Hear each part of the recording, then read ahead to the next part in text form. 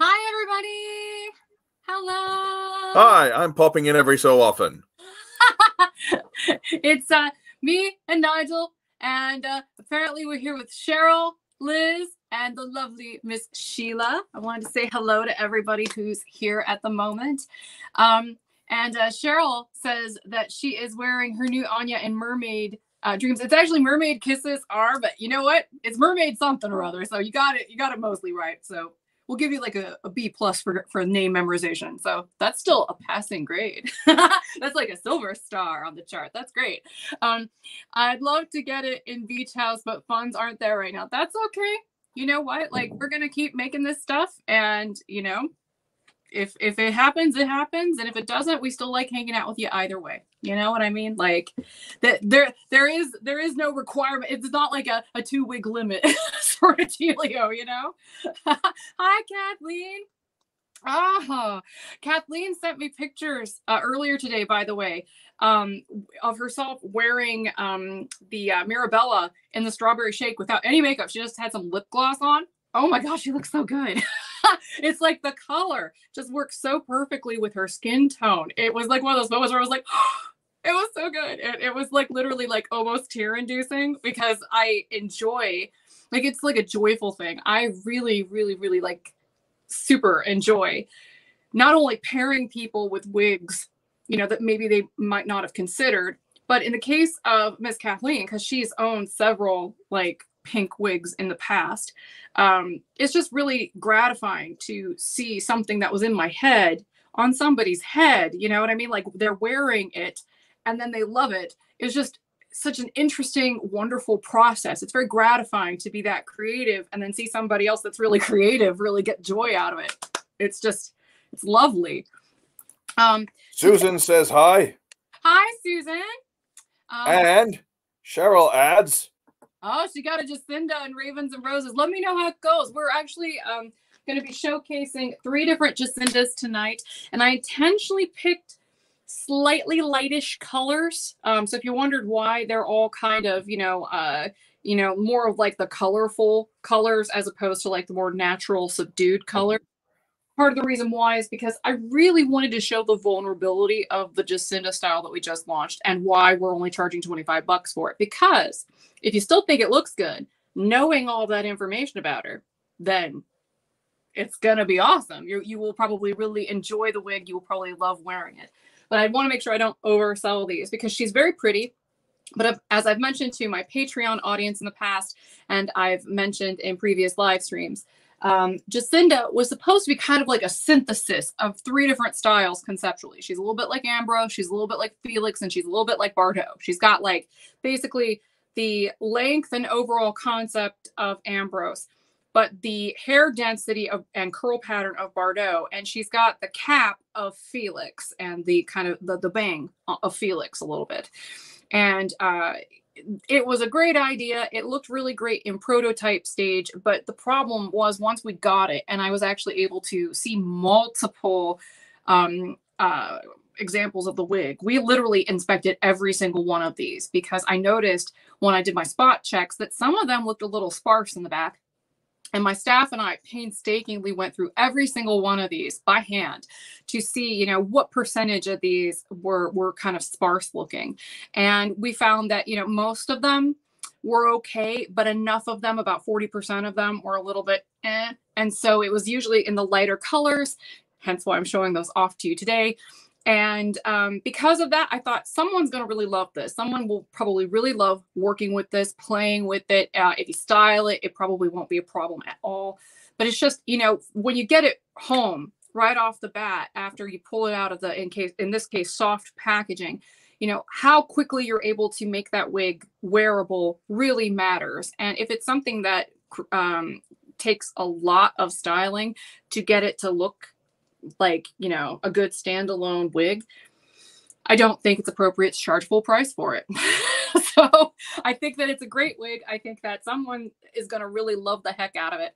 And people who bought our irregular Bardot, which had a similar issue, they also really loved it. We got excellent feedback from people. So I think even the wigs that don't necessarily hit the mark 100% of the ones we're producing, as long as we are upfront about the limitations and as long as we adjust the price accordingly, most people have been pretty cool with it so far. And that's been very refreshing.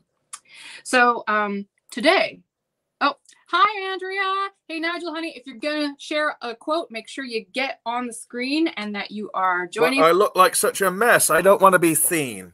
Whatever. You are delightful, delicious, and lovely. Well, Andrea says, hi, everyone. Happy Friday. And furthermore, where'd it go? Shelley says, hello. And she bought the book you recommended a couple weeks ago, Making Faces. Ah, yes. It is a classic. It is a classic.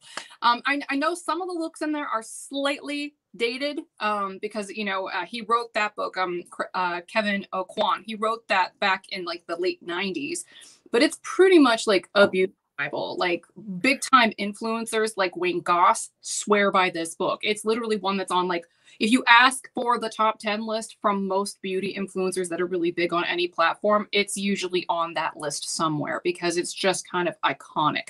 So if you didn't have any really good makeup books about theory from you know, the get-go, this is a great one to start with. And Bobby Boss's book, the one that I've got back here too, let me grab it. It's huge. It's like a makeup Bible. Her makeup manual is often used in makeup schools. It's super thorough. She covers so much. So this is another one I highly recommend. I've learned so much so quickly about makeup theory just from these two books. And I'm still learning. And obviously I haven't gone all the way through this, but I love this Bobby Brown book. I might have said Bobby Boss earlier. My apologies. I'm used to living in wigs, you know. But this one is particularly nice as well because she not only goes through all the basics and chemicals and which chemicals mix with which chemicals and which ones will break all your makeup up. But she also goes through step-by-step application processes really painstakingly. And she's just got a knack for being really detail-oriented with that stuff. So this one's also highly recommended. Let me put that back. I don't know if you guys noticed, but I'm wearing compression pants and a Dolly Parton t-shirt today. I love my Dolly shirt, but I love compression pants because I feel so skinny. It's like all that skin just being sucked right in. I feel very snatched right now. Shauna made it. It's nice to have you with us. And Cheryl says, what about Face Forward from Kevin from 2001? All his books are good. And in fact, I think I have that one too. I really do. I think it's probably here someplace. I don't want to have to keep getting up, but I do. It's right here. Well, hey. Yeah. Great minds, eh? But yeah, and this is the guy. Oh, but yeah, it's just all his books are so incredibly good. Kathleen says you look amazing. Thank you, Kathleen. I always feel like I've got a little bit of extra mojo whenever I'm wearing my Dolly shirt. It's one of my favorites. It's just, I love the saying on it. It's tease it to Jesus and spray like hell. They got her posed like the Virgin Mary with a can of Aquanet. Mwah. Well, Heather introduced me to that movie several months ago. I think it was around Christmas time, actually. We watched that.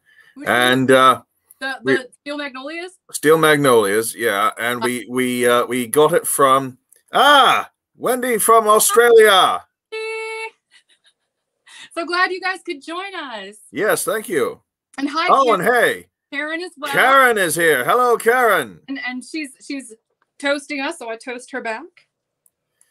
And anyway, watching the Steel Magnolias and all that, there was a typo on the screen when we rented it from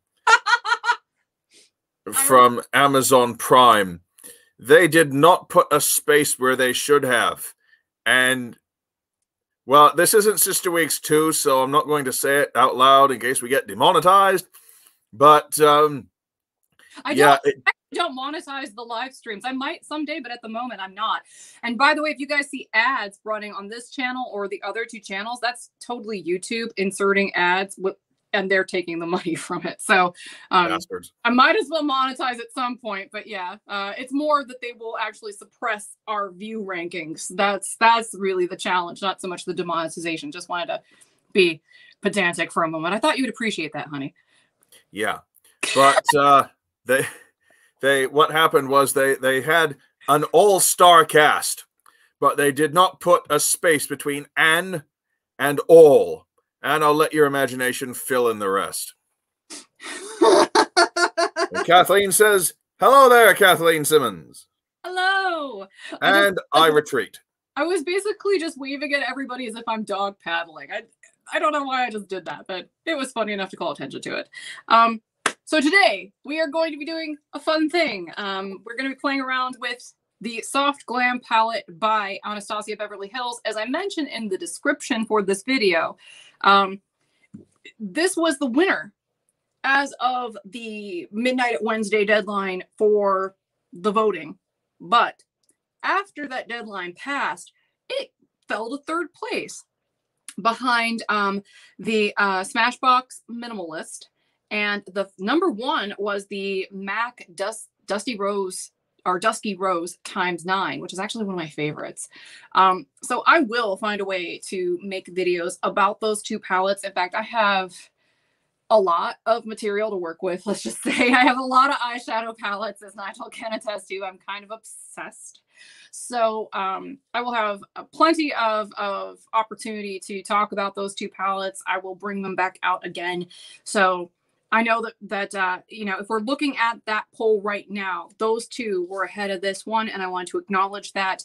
But by the time that they had actually pulled ahead, I'd already started researching this one and had already done the swatching and all kinds of stuff. And I actually already shot a test video for Patreon. It's just I haven't had time to edit it, just like the one from the week before, which I also filmed but have not edited. So I'm actually in the process of making an update for my patrons on Patreon, so that way they can understand what's going on that has been eating up my time, and also to arrange the AMA live stream, which they're very much due. I'm scheduling that, by the way, for June 1st. So if you're a patron on our Patreon, just know I'm going to make an announcement about that probably in the next couple of days, and as well as an update video, just so you guys know what's been eating up some of my time here. But today, Soft Glam is what we're doing. Okay, let's see. Jody's on board, and she's been wanting that MAC palette, so it's a good palette, Jody. It's literally one that I've been using for years. It's very, very good. And Shelly's thanking you for the book recommendations. She's just written them all down. They're excellent. You can't go wrong with any of those three books. They're very good. And Bettina has just joined us. Hi, Bettina. Hi. Oh my gosh, I love the facial expression, by the way, in your profile photo. I love it. It makes me want to hang out with you. Kathleen says, what lipstick are you using? And does it stay on a long time? I have it right here. It's actually the first time wearing it. So we will see by the end of this video how well this wears. Live streams usually go on for about an hour or so, sometimes a little bit longer. So I'll be doing a lot of talking and a lot of beverage sipping with my lips right on the cup. So if it wears off, we will notice. So it's kind of a test in real time. This is a color I'm actually pretty smitten with right now. This is the Lost Cherry from Charlotte Tilbury. So let me show you. That's a loaded name. Well, all of that is kind of the trend right now. Makeup names are getting real risque. Like, for example, NARS is really known for their blushes, and their most popular blush color, Nigel, get ready for this. You might spit take, so you might want to swallow first. That is so a loaded thing to say. Oh my God, loaded. Oh God, it's just gonna keep going like this, guys. But it's literally called Orgasm. The most popular color from NARS, and their most popular product is a blush called Orgasm. And Jeffree Star Cosmetics is known for being even edgier. Like when these challenging times first started, like as soon as they started, like a month later, he launched a palette called the Cremation palette.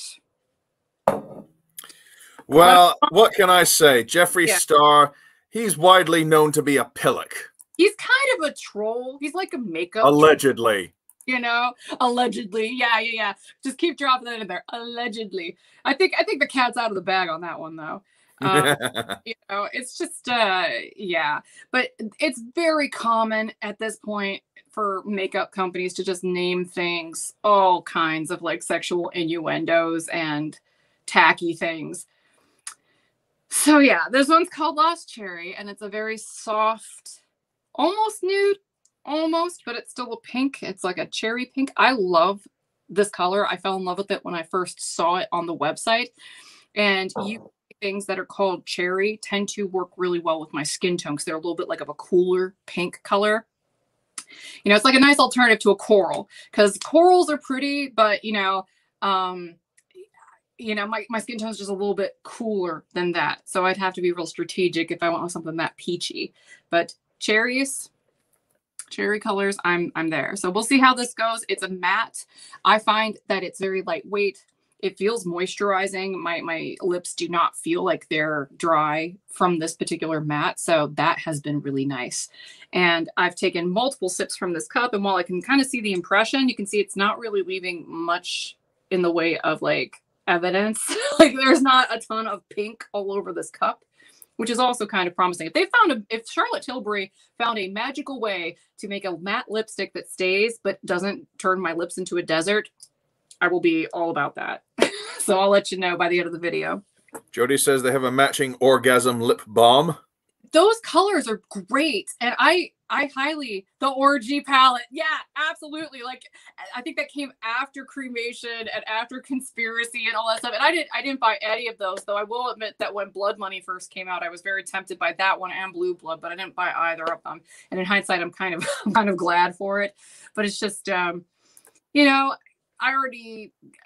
I kind of have brands that I'm really interested in discovering and kind of like exploring a little bit more. And that's one that just never really appealed to me because the naming conventions he uses and the packaging and the social media campaigns that he uses seem very gimmicky. I also don't like all of the like gimmicky packaging in a lot of cases. Like I hate the fact that I love Pat McGrath, but I hate that she packages all her stuff with sequins in it. Like why? They just go everywhere. Your facial expression says everything, honey. As far as I'm concerned, sequins are just glitter writ large, and we know how I feel about glitter. Yeah. I mean, it's cute. It's like a party. I mean, I might even have one of her. I might have something here so I can kind of show you. I've been waiting to kind of play around with this, but literally I'm intimidated by the packaging of it because look at all these sequins.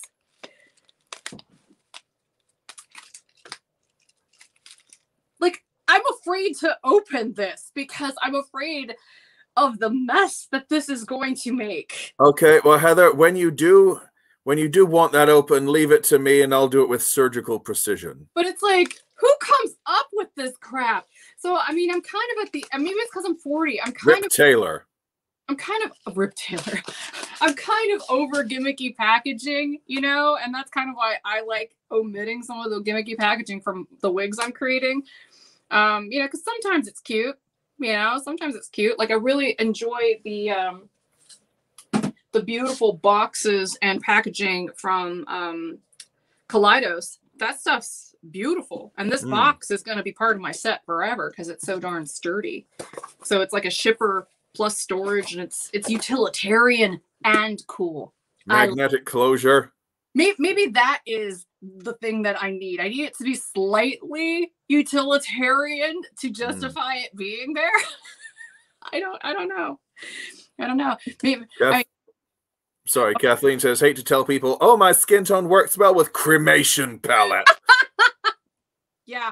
The thing is, I don't know if anyone's skin tone really goes well right off the bat with those tones because it's just grays. It's like, it's basically like, you know, just a whole bunch of grayscale. And that can be really interesting looking, but it almost always looks really harsh unless you mix other things in with it to kind of make it look I mean, calling it that to a certain extent makes sense because it will look a little bit gothy, extreme, you know, and to make it a little bit more approachable, you would almost have to break out another palette and mix other colors in with it.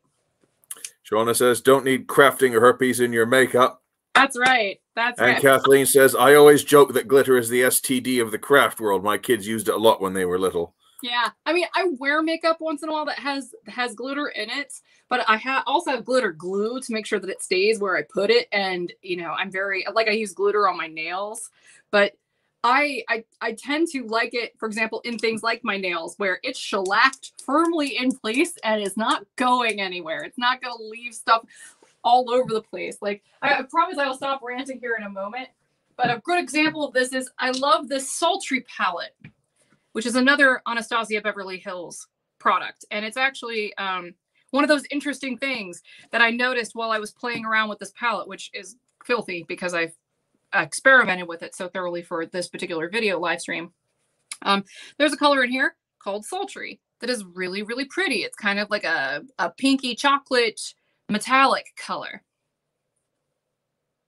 It's pretty sweet. And here, I'll just kind of swatch it on my hand.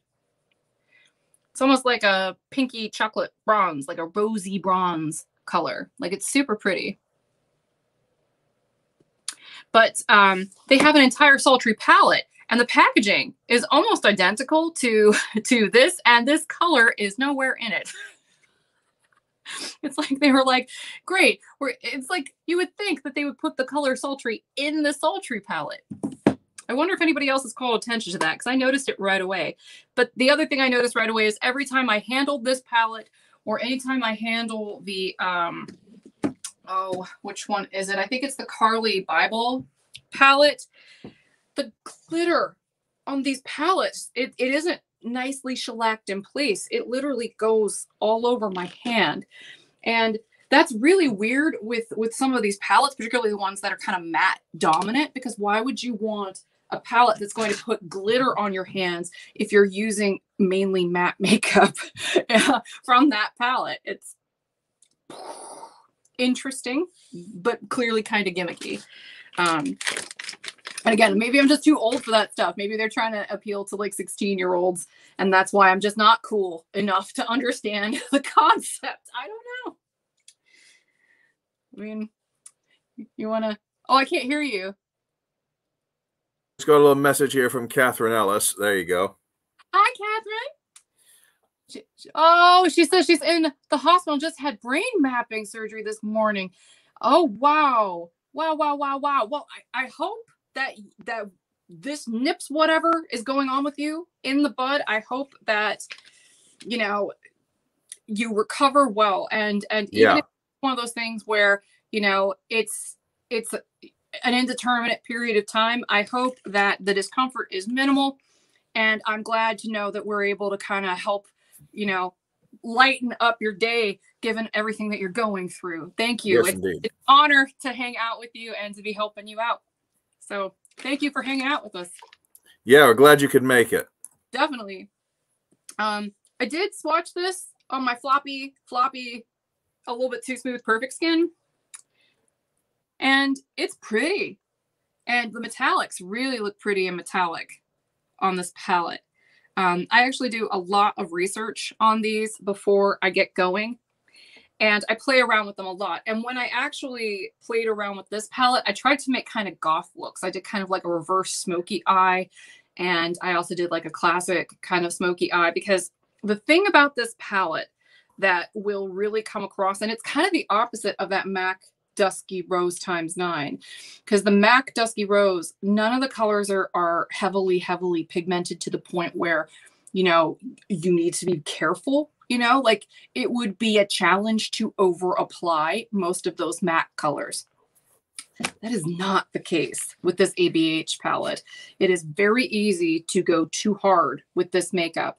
And I knew that already, so I wanted to push it and see how hard I could go. And this noir color, this black color, is incredibly dark. It is very pigmented. And in fact, most of the colors in this palette, and I think the same could be said for most ABH eyeshadows, they pack a heck of a wallop when it comes to payoff. And that is even with a dry application. So it's very easy to get heavy-handed with it. The other thing is that they give you a lot of kick kickback. So they can be quite dusty and they can give you a lot of fallout, but they blend really well. And that's also pretty consistent with almost every ABH eyeshadow I've ever tried. They blend fantastically, but it definitely is a challenge if you are kind of new to makeup, because especially eye makeup, because while if you're fine blending and you have fun blending and you have good tools to work with, this kind of makeup can be a lot of fun. And I would also say the same is true of you know, a lot of Natasha Denona stuff and Huda and several other eyeshadow brands that are in this ballpark. Like the payoff of the colors can be really intense. And so they can get intimidating if you're not really used to dealing with really, really pigmented colors. And that's another reason why I like doing this kind of theme for eyeshadow live streams, because the challenge of trying to ask, is this a nude eyeshadow, is that in some cases I have to be very careful about what colors I use and how I use them and how much pressure I'm applying and how much product I'm putting on my face. And sometimes, especially with a palette like this, going overboard is really easy and being understated is hard. And so while it might look like, you know, I'm not really applying that much makeup, it's a challenge to a certain extent with a palette like this. Not so much with that MAC palette.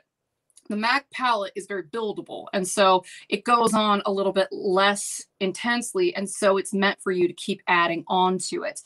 This will deposit a ton of color right off the bat, even if I'm using a light touch. So I have to be really, really careful with what I do, and I will aim to do that throughout this review.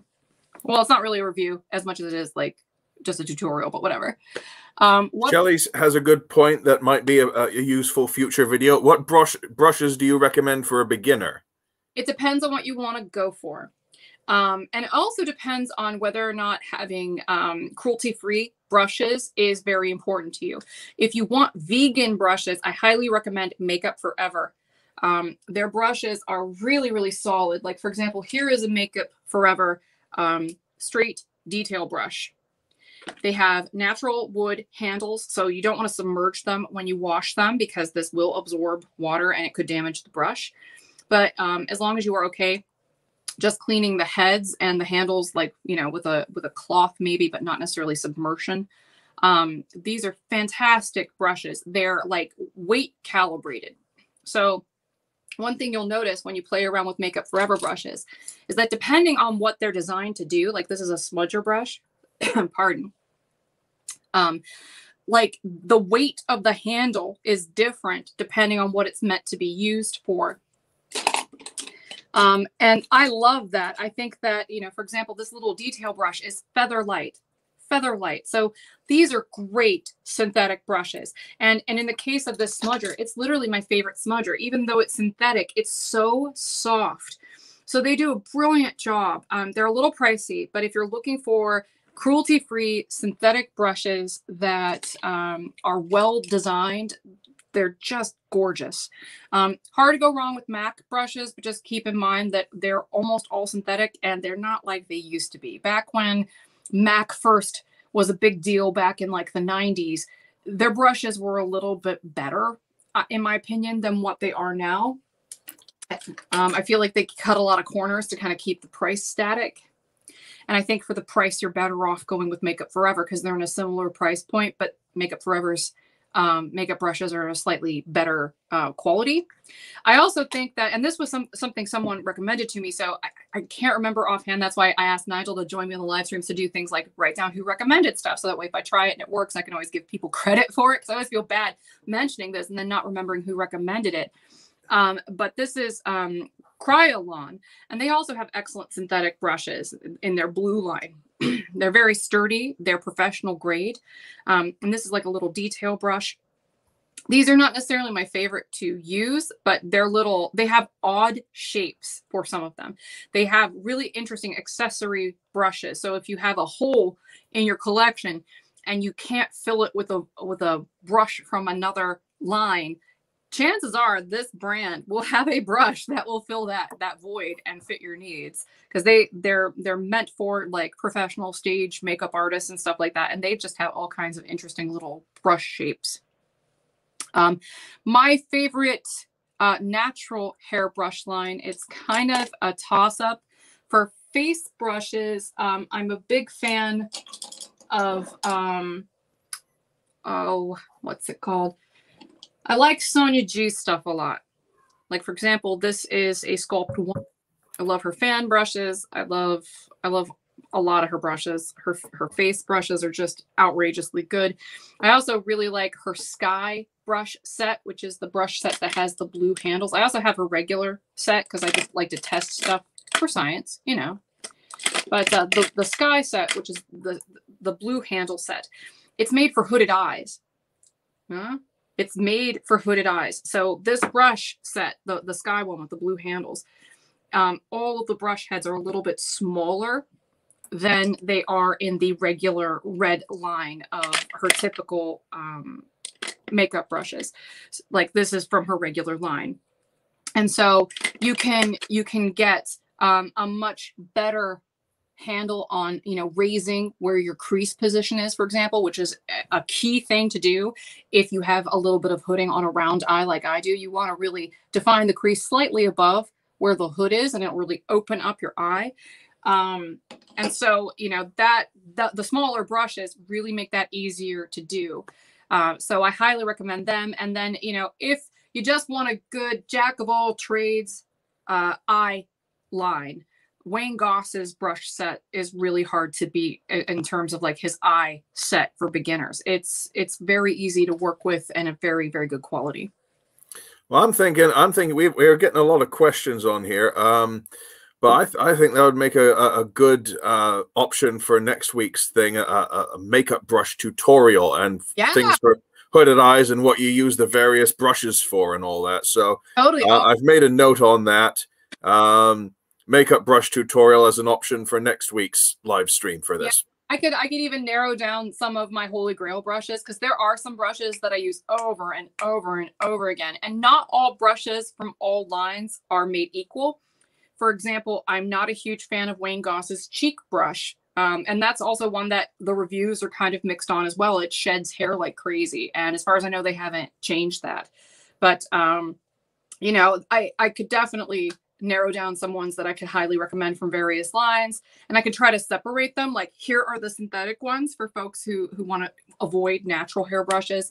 And for folks who want to just get the softest thing possible, like, you know, that's really important. Part of the reason why I really like natural hair brushes for my eye makeup in particular is because if you do a lot of blending, you want it to not be abrasive on your eye. You don't want to use a lot of pressure, and you don't want it to be scratchy. You don't want to use scratchy brushes on your eye area at all, because it will absolutely make your eyes look more fatigued. It will make you look older over time. If it pulls on your eye, that's a bad deal. Particularly, you know, you can see I'm 40, so I've got a little bit of fine line action going on down here. And if I'm not careful, you know, I could really make that kind of inflamed and irritated looking if I'm blending with the wrong kind of brushes. That's why when I'm talking about my smudger, I'm like, it's so buttery soft, because that's exactly what you want. You want it to actually feel good when you're blending your makeup, almost to the point where you like go into like this Zen place where you're like, ooh. I feel that way sometimes when I'm putting on my blush. I'm just like, the brushes are so soft. I'm like, it's like a face massage. It's just lovely. and then I have to remind myself I have somewhere to be, and I'm like, I gotta stop, you know, just enjoying and feeling myself here. But that's anywho the scenario, really. Apollonia has just joined us. Hello. And Catherine Ellis says, I watch every wig video and share only Heather's wig videos in cancer support groups and a PCOS group held at the hospital in London, Ontario. And I offer my box to anyone I deliver to patients. Oh, thank you so very much. Yes, indeed. Thank you, Catherine. That's phenomenal. you guys are really wonderful. I want to take a moment to just say that. I mean, I know this probably sounds like shameless fan service, but as I've said before, shameless fan service is called that for a reason. There is no shame in it. Like, there's no shame in supporting people who support you back. It's like a virtuous circle. And, you know, just being appreciative of the great support and loyalty we get from everyone. And the friendliness and everything. It's just great. Cheers us right up.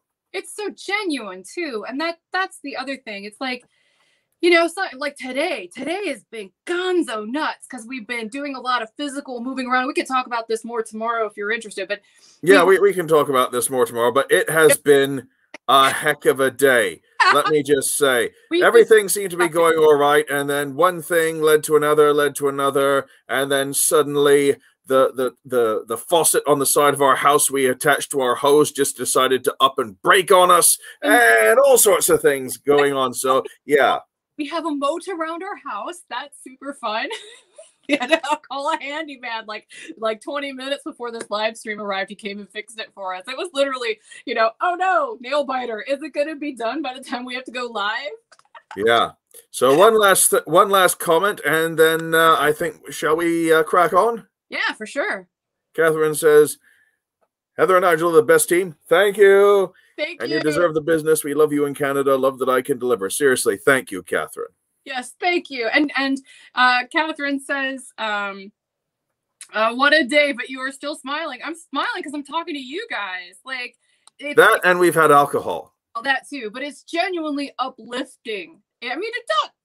You know what I mean, Nigel. Like, I know. You are such a dude. Though I'm trying to make people laugh. It works.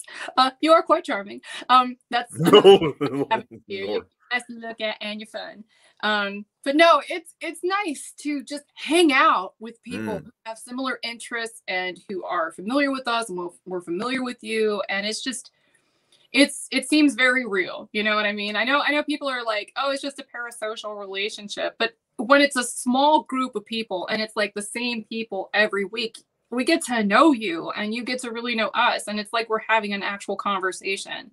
And I love that. It's just so instantly energizing compared to basically every other part of my business. So, well, aside from seeing pictures of people in my wigs, that's actually pretty energizing. That's pretty damn cool. Yeah, we both get a big kick out of that. But I think it's just a lovely thing to have this time together. Speaking of which, something I want to mention. Yes. Now that we've got 41 people watching, this is a good way to reach people. Barbara Waite had a handy tip in the comments section of one of our recent videos. It's about not getting notified by YouTube of impending live stream. She says, I'm wondering if a lot of people don't realize you need to both click on the bell and choose all.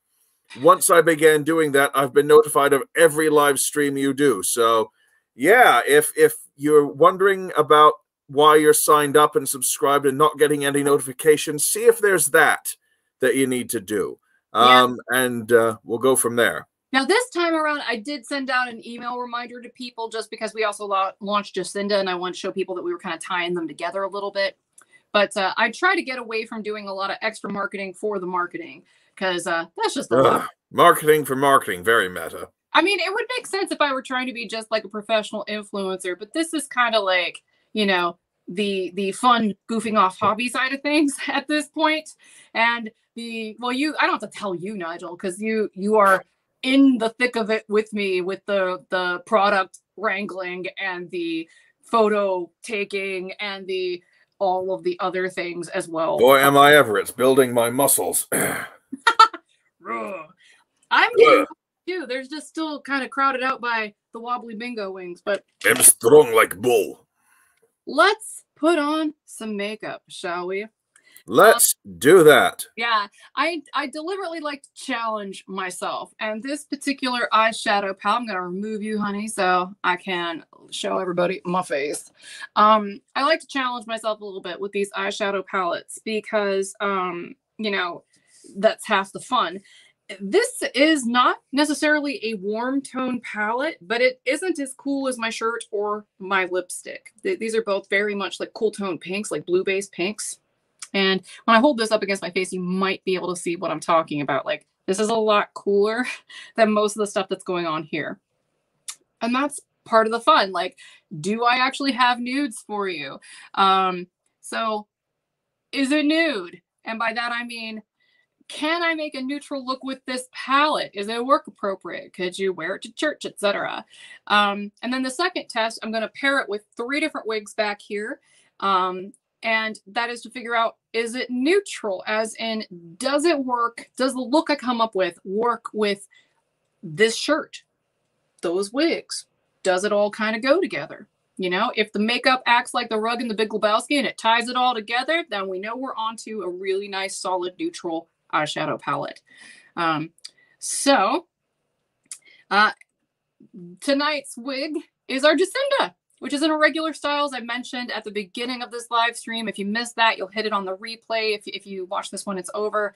You know, this one did not pass my quality control. So if nothing else, I hope you guys get the impression from wigs like our irregular Jacinda or our irregular Bardot that was in Tahitian Sunset, that I'm being very, very meticulous about the quality controls. And I'm almost always getting a second or third opinion involved if I find that something doesn't pass the old snuff test, you know?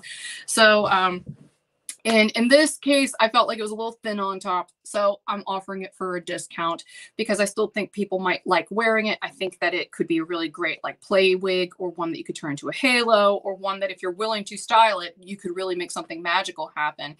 But because it would require that extra work, we're offering it at a discount, and I'm showing it off in 3 of the most vulnerable colors for that kind of discount to show, or for that kind of flaw to show up, which is Peach Bellini-R, Moonlit Orchid-R, and Polar Ice-R. And you can also see the flaw in the Harlow Blonde, but I have pictures of that on the listing. So if you want to see up close and personal what I'm talking about, I not only show an image of what the flaw looks like, but what it looks like when you style it a little bit better.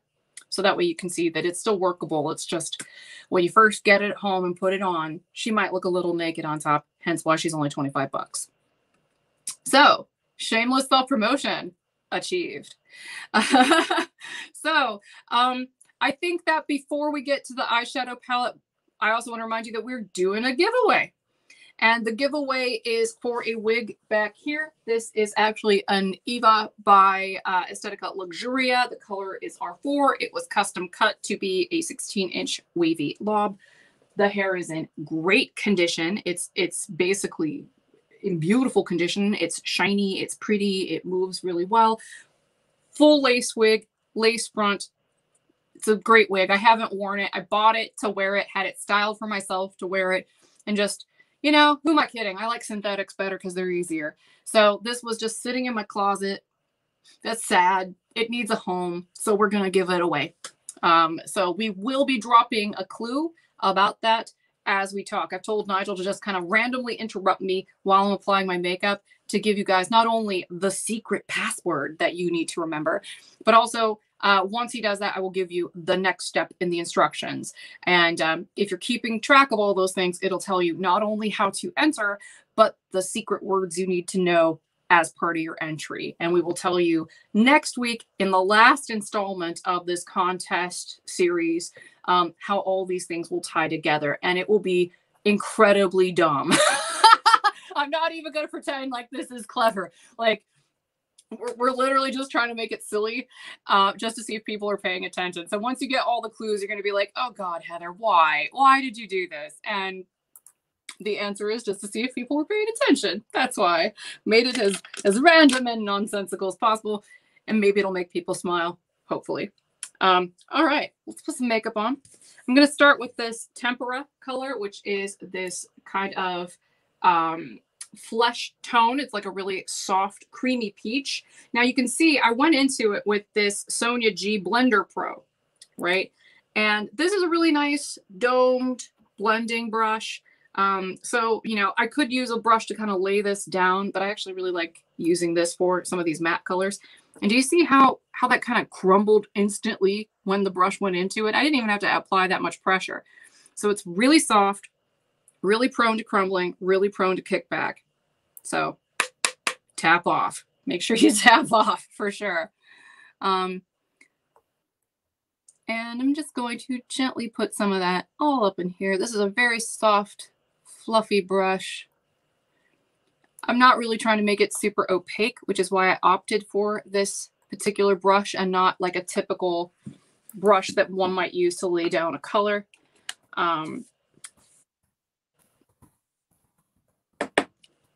Maybe put a little bit more right on the main lid area here.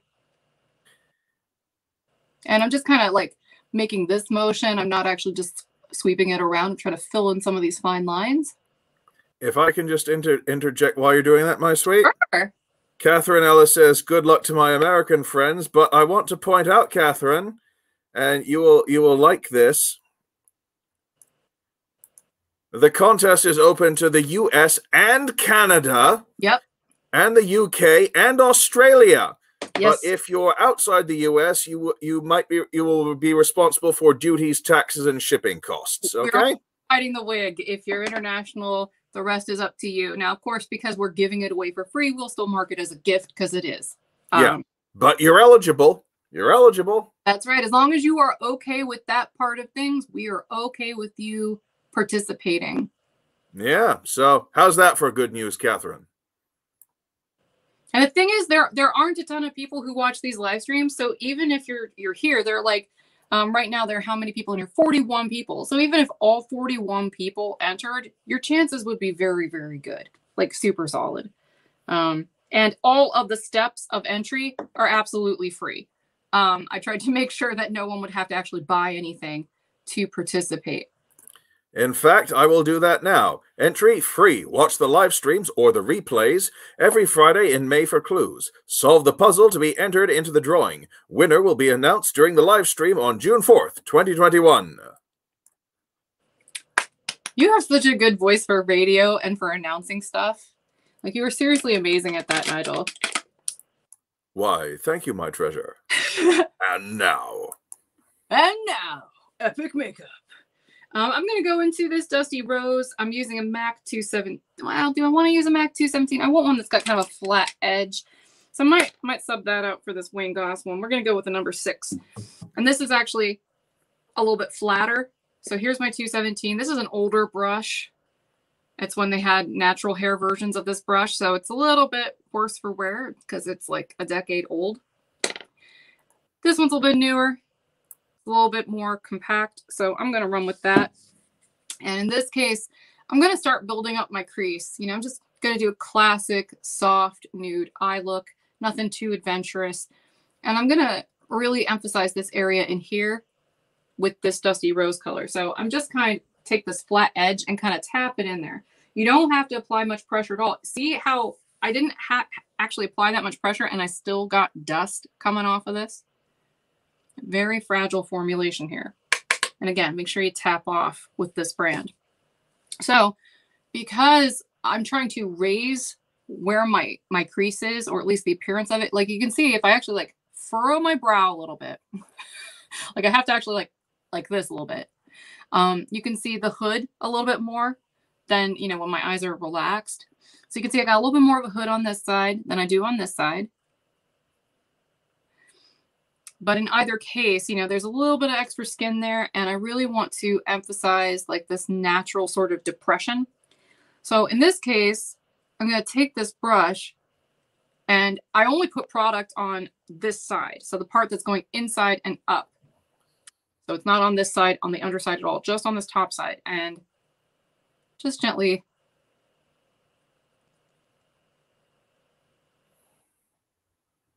depositing that a little bit higher up, but not all the way up here. And I intentionally avoided plucking my eyebrows today because I kind of want to, like, I was inspired by Prince because he's got a eyeshadow palette that's being released later this upcoming week, and I'm definitely buying it, even if, you know, he was a MAC cosmetics user, and I don't know if he ever used Urban Decay. I don't care. I like Urban Decay enough and Prince enough that I will go with it.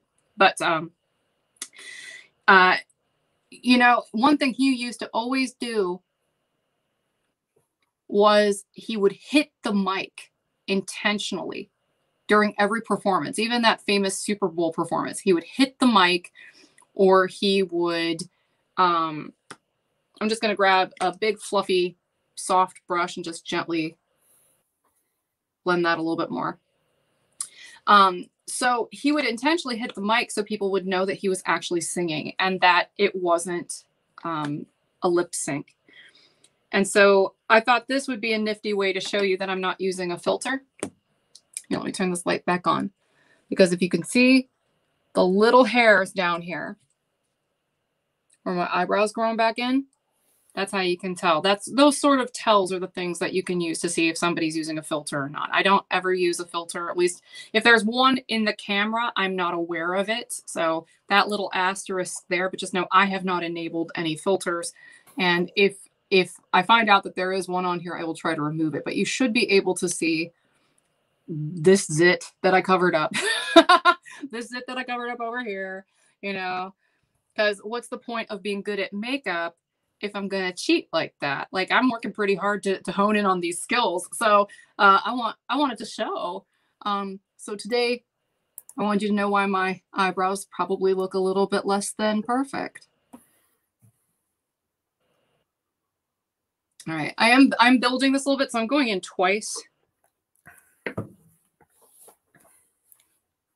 And then going in with that big fluffy brush afterwards. And by doing what I'm doing right now, I'm not limiting myself to where that skin actually is. You can see that I'm actually putting that Dusky Rose color slightly above where the hood is. That will help open up my eye and make them look a little bit more even. Were you gonna say something, honey? I was gonna say, in both looks and loose lips, we are unfiltered in every possible sense of the term. Yes.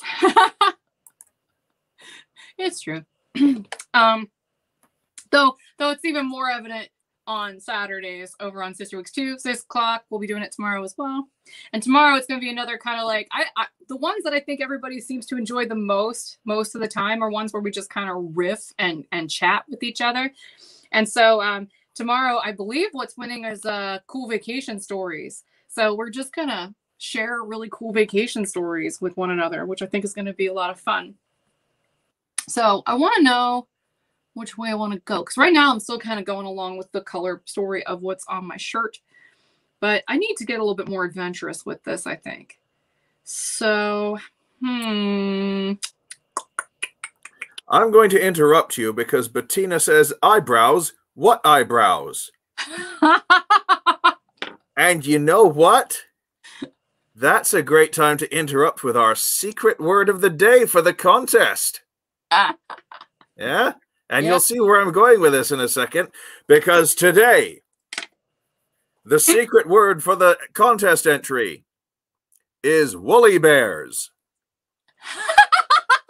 Yeah, those thick fuzzy caterpillars that look like Eugene Levy's eyebrows? The heck of a segue. Woolly bears. That was well done. That was well done. I saw the chance. I went for it. Just like everything good in my life. Yeah, you know what I'm talking about. Yeah. Oh, yeah. So I'm taking this kind of big blending brush. This is a Wayne Goss 18. And you might be like, why are you putting all of these on such big, fluffy blending brushes? Well, as I mentioned earlier, I could be using something like this. This is a Sonia G Builder 1. And it's meant to help you build up your eye makeup. This has very, very dense bristles. They're soft, they're natural fiber. But the thing is, because it's got such dense bristles, and I know that this eyeshadow packs a wallop when it comes to payload, I'm going to look like I'm going to a nightclub if I try to apply it with really, really compact brushes that are typically used for depositing color. So I'm using fluffier diffuse brushes, as I mentioned earlier, on purpose, because it's going to give me a lighter touch with the application. So for this one, I'm going with the Wayne Goss 18, which again has a slightly ovoid, slightly flat ferrule, which is the shape of the way the head of the brush is positioned and holds the bristles together. You can see it's kind of flat here and kind of wide here, but it's still slightly domed and it's still really nice and fluffy. And I'm going to grab this rose pink because the challenge is we're going to try to keep it nude looking, or at least kind of like soft. And I'm just going to go on the outside here with it. Just tap, tap, tap. This is a very pretty metallic rose color, like a soft, cool rose. But you could see if I over applied it, and here I'll just kind of demonstrate. If I put this on this builder 1 and I do the exact same thing where I tap in, look at how much product that picked up. That's a ton of product. And if I use the exact same amount of pressure, and I'm only going into this level of detail because people were asking about brushes. So if this is boring, let me know. But see how little product this picked up compared to this? And let me swipe it on my hand so you can kind of see. That's what that does with that builder brush. And that's what it does with the fluffy one.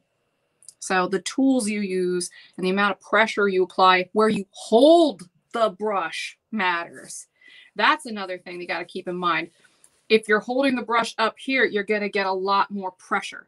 If you're holding it far out, like if your goal is to apply a nude eyeshadow, you're going to hold the brush kind of like here-ish or out here because it'll give you a little bit less pressure and the application is going to be a lot softer. I hope this is good info. I don't know. So I'm going to go in with that and just duplicate the same thing on the other side. Just tap, tap, tap-a-roo. Happy little eye makeup. Jody says, I too am getting the Prince collection. I have already warned my husband. I mean, some things in life are just inevitable. And essentially anything with Prince on it, it's like a law. I have to buy it. Same thing with Queen or Freddie Mercury. Even if it's cheesy, I'm still going to buy it. They know me too well. It's like they're targeting me with laser precision with this stuff. I'm not ashamed of it. So there we go. I'm happy they're coming out with 2 different palettes though, because one looks a little bit more bold and the other one looks like it basically looks more muted than their ultraviolet naked ultraviolet palette that they came out with. I hope I'm wrong. I have the naked ultraviolet. I bought it at a 50% off sale. So I'll compare them, I think, and just see, what's up. Well, I'll say this, my sweet. If they're going to make stuff we want, heck yeah, why not buy it? Oh, we've got someone joining us here. Helen says, hi all from Brisbane. Oh, I love it. Another Aussie. Hi, it's nice to have you. Yes, indeed.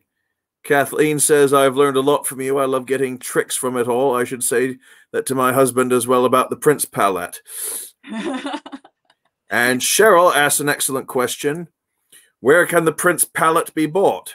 I'm going to get it directly from Urban Decay's website, and I signed up for them to give me like a notification as soon as it launches. So I'm going to be waiting with bated breath. I believe it's launching on the 25th. And I'm going to basically be stalking that website. So as soon as like 12:01 hits, boom, I'm on it. Sharon says, Heather, you look gorgeous. Hi, Nigel. Hi, Sharon. Hi, Sharon, and thank you so much. It's very sweet. Jody says, but I mean, no shadow called Purple Rain and no little red Corvette Lippy. Well, what about Raspberry Beret? Right. Oh, these are all valid points. Like, they're missing an opportunity. I mean, they should come up with like an expansion set or something. But if they're going to make it thematic, they should really... Prince was all about branding. He was all about... He knew how to brand himself. He knew how to craft an image. And that's one thing where they're kind of letting his legacy down a little bit, I think, just on preliminary looking at it. Because seriously, he knew how to do that. Like, even if you watch his old interviews back when he was with the Revolution, back when Purple Rain was a thing, he intentionally played it very aloof and cool and almost like a cat waiting to pounce. You know, he was an intentional enigma where you were like, who is this guy? And that was intriguing.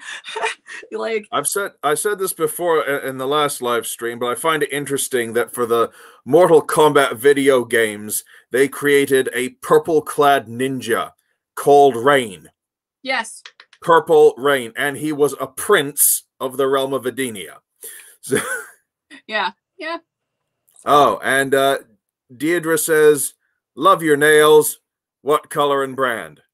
I just did these today, and I bought the glitter that I use, because this is actually glitter, and then I just shellacked the crap out of it.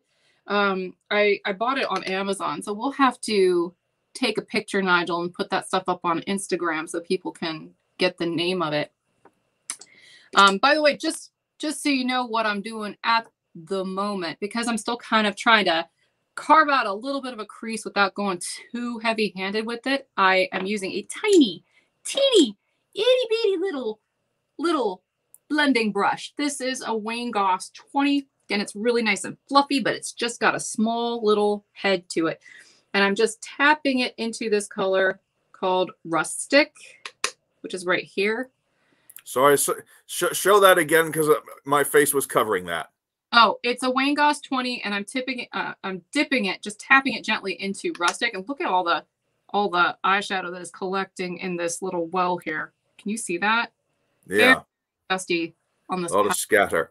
But I just wanted to say, there's we got a new person joining us. Believer Girl says, "My first time here. Great info. Thanks. Hi, welcome aboard. Nice to have you with us. Thank you for giving us a try." So on this side, so you can I can kind of narrate what I did over here, because I went a little heavy with that Dusky Rose on the inside. I want to give it just a little bit more definition up here on the outside. And note that I'm not taking this all the way down. I put the rose pink, which is kind of like a metallic rose gold almost. I put that down here. And with this, I'm looking for where the natural brow occipitus is. So it's like where the bone ends and the squishy bit begins, right? And so I'm not going by where the skin is, because the skin is droopy on this eye. I've got a little bit of hooding. So I'm just kind of looking for where that bone sits. And sometimes you got to kind of make funny faces in the mirror a little bit, kind of figure that out. But it's right here. And you don't want to aim too high, because if you aim too high and then you blend, you're going to end up with that dark color all the way up here, which won't open up your eye. It'll just look like a mess. So I'm going to use a small brush head and just kind of hit that right here.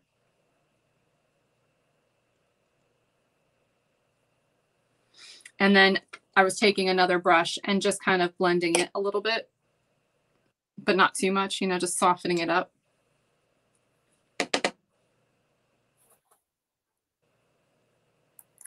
And I'm going to be right back, because I drank a lot of tea earlier today. That's so very English up here. All right, so because I was talking and not paying attention to what I was doing, I just did exactly what I said I was not going to do, but that's kind of why I like doing these live streams.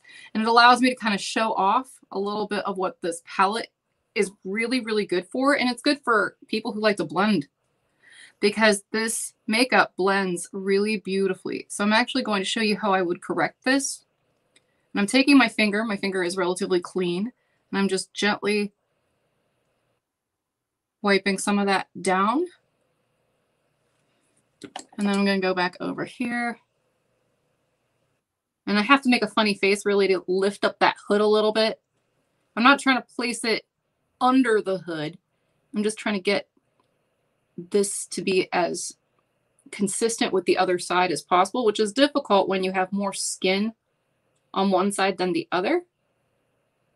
So just be patient and use as little product as you can get away with at a time, which is really tricky with these ABH palettes, because as I mentioned earlier, they definitely have a lot of wallop to the color payload.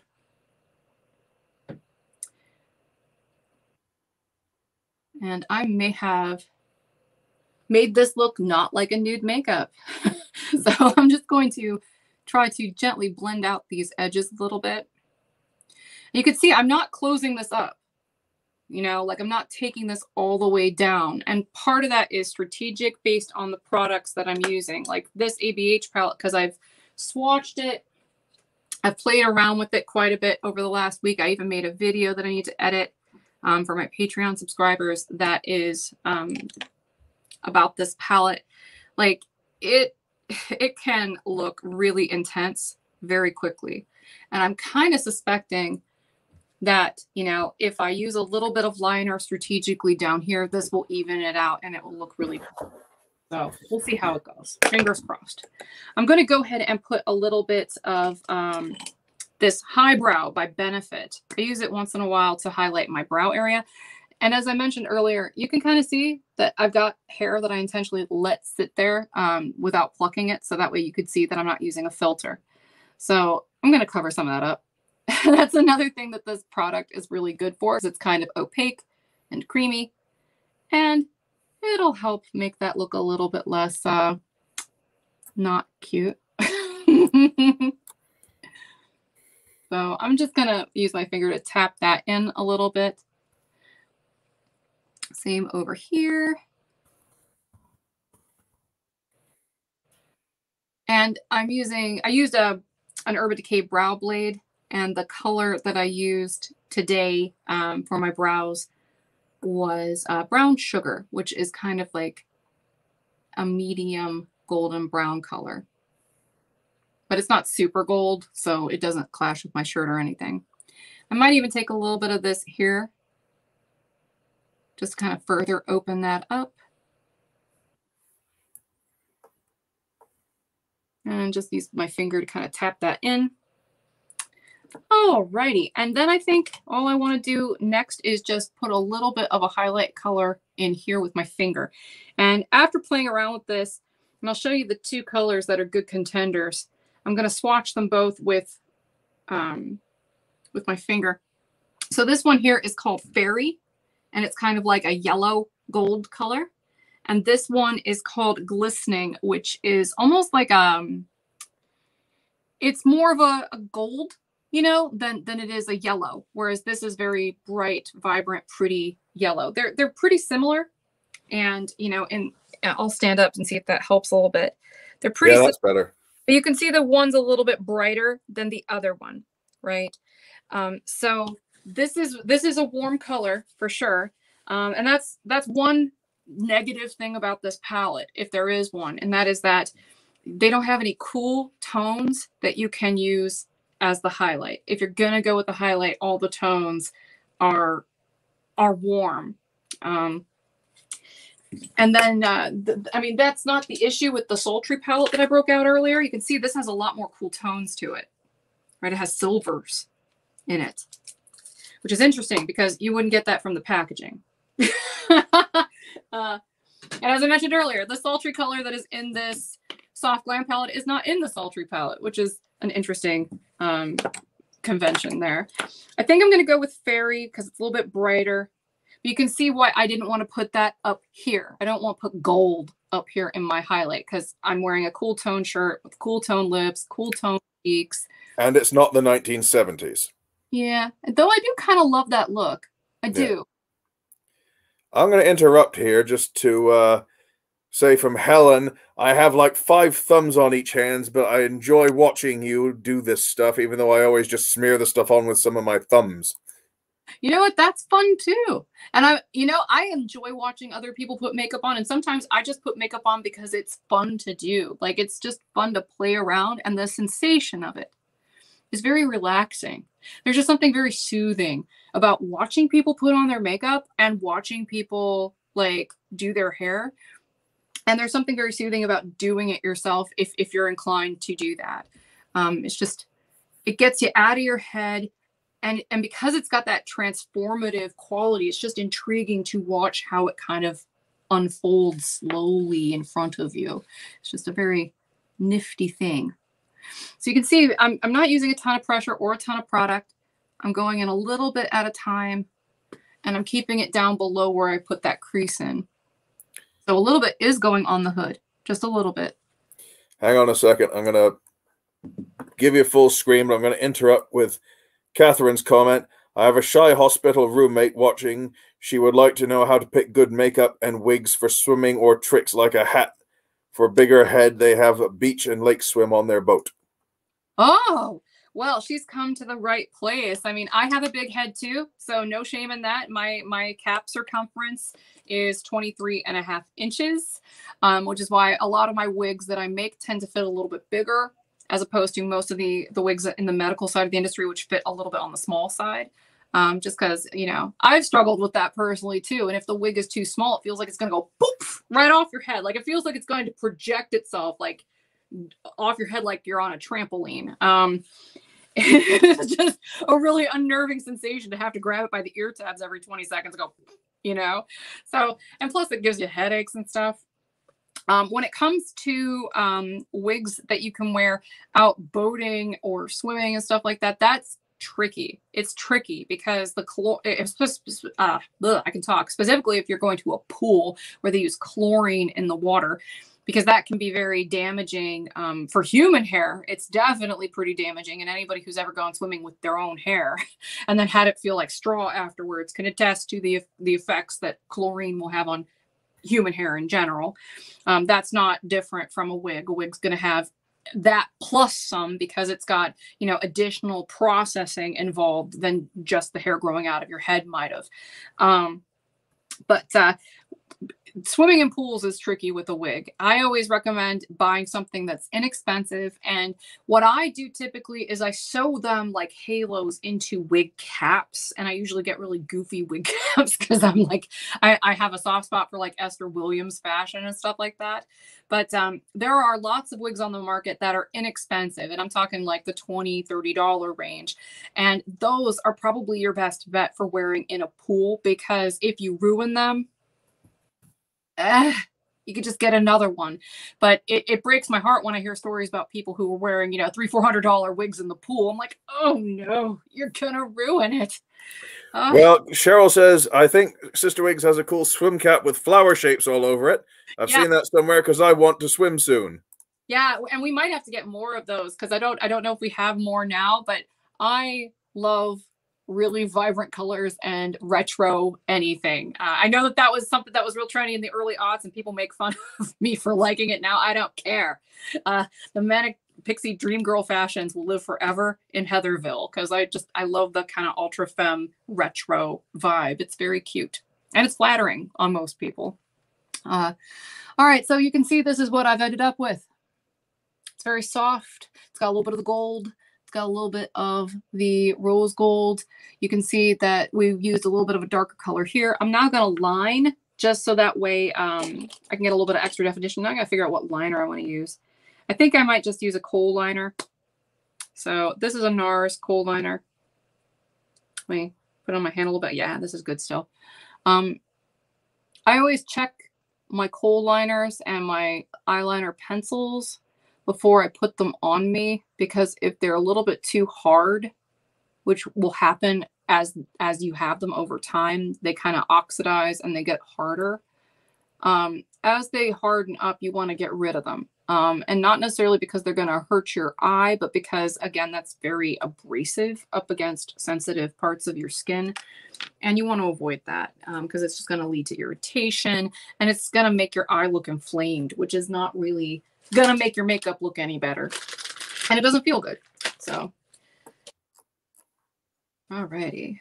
I'm going to just smudge that a little bit. I'm not going to put a ton on here. Breaking out that Makeup Forever smudger I mentioned earlier.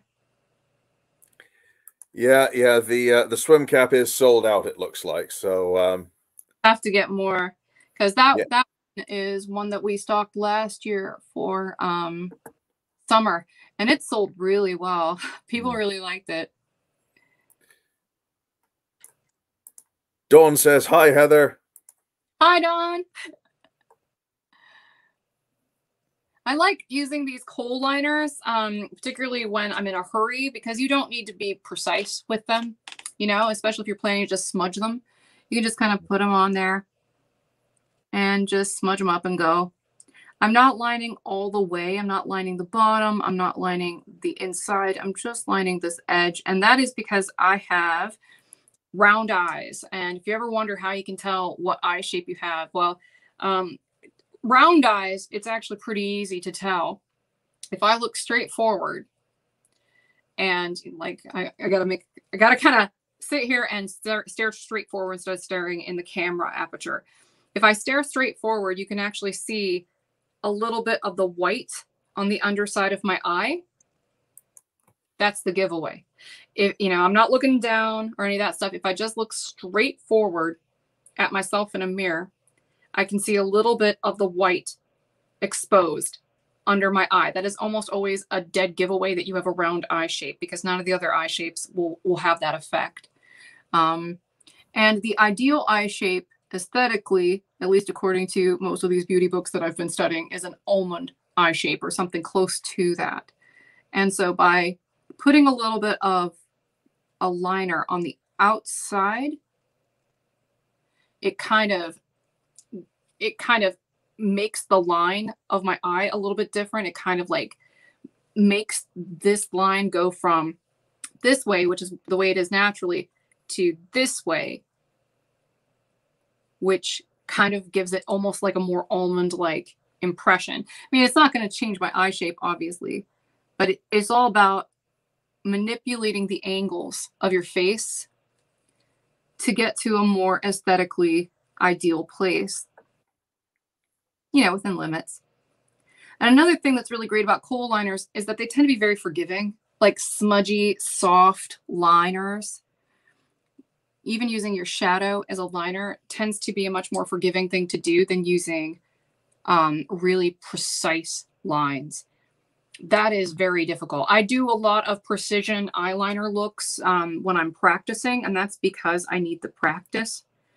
But for every day, I don't necessarily recommend it, because, I mean, I don't know if you've ever had this experience, but your makeup will look flawless. You get to the point where you have to put your eyeliner on, you try to do a really cute cat's eye, and then you make a gigantic mess, and it takes you 20 minutes to clean up, and next thing you know, you're late for whatever you were running to. So you won't really have that issue if you just stick with this kind of soft, smudgy thing that I'm doing right now. I'm going to interrupt for a second and mention that, where is it here? It moved. This is a shout out to Catherine Ellis's hospital ward friend, Lila. So, hi, Lila. Hi, Lila. Thank you for hanging out with us. Let's see. I'm going to put on the... I really like this mascara. I've been experimenting with all kinds of different mascaras and liners lately because some of them really irritate my eyes. And I really like, and especially waterproof ones, can be very irritating. And by the way, I hate buildable fibers. I don't know if you guys have tried mascaras with buildable fibers, but I hate them because they break off into the fibers, get crusty, and they literally flake off into my eye. And I wear contact lenses when I do these things. That is really uncomfortable. So I don't know why they don't give more disclaimers on those kinds of mascaras, but I cannot recommend them if you wear contact lenses. They're awful. Yeah, I've been watching those build up mascara things, and I thought, when that dries out, that is going to be horrible. And it's brutal. Yeah, is that the same stuff that they talk about, spider clump lashes? You can get that look with those kinds of mascaras, but I think that was basically its own kind of trend. And it's kind of like, I don't even know what that was about, that whole trend. I mean, I thought it was maybe a generational thing where I was always taught that like having the Tammy Faye lashes was a bad thing, you know?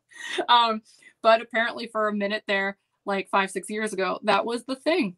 I never did that, you know, I never did that. And I'm kind of proud of the fact that I didn't do that. Yeah, me neither. But no, the buildable lash thing, I think, is just to make it look like you're wearing false lashes. For example, Maybelline has a version of it called the Falsies, and I've tried it multiple times. It looks great when you first put it on, but then the longer you wear it and the more you blink, the more it just kind of falls all over your face. And, you know, I don't like fallout like that. I am using the L'Oreal Paris Voluminous Waterproof Mascara, and this is in black brown. This is a really solid waterproof mascara. You know, it's not necessarily a buildable fiber one, so that's why I like it, because it kind of makes it look thicker without adding any of that extra stuff. And it will stay on there all night, which I also really appreciate it. And I chose a black brown instead of a solid actual black mascara, because the rest of this look is very soft, and I kind of wanted to make all of it really nice and soft and consistent. Oh, I have one pesky eyelash that just did not want to curl. Hey, Nigel, honey. Yes, you're so yeah. In the bathroom, there is a little purple electronic thing on the bathroom counter. Can you bring that to me? It'll look a little bit like a pen or something, but no worries, on it. Thank you.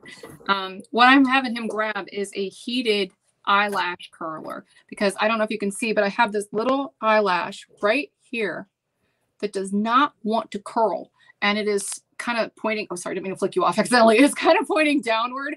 So what I'm actually going to do is I'm going to use a heated eyelash curler, which I try not to use all the time, but it's really great for grabbing these sort of pesky little hairs that are really stubborn. This thing. That is the one. Okay, it's blue, not purple, but you knew what I meant anyway, because you're made of because I am smart. You are smart. That's why I like you, among other things.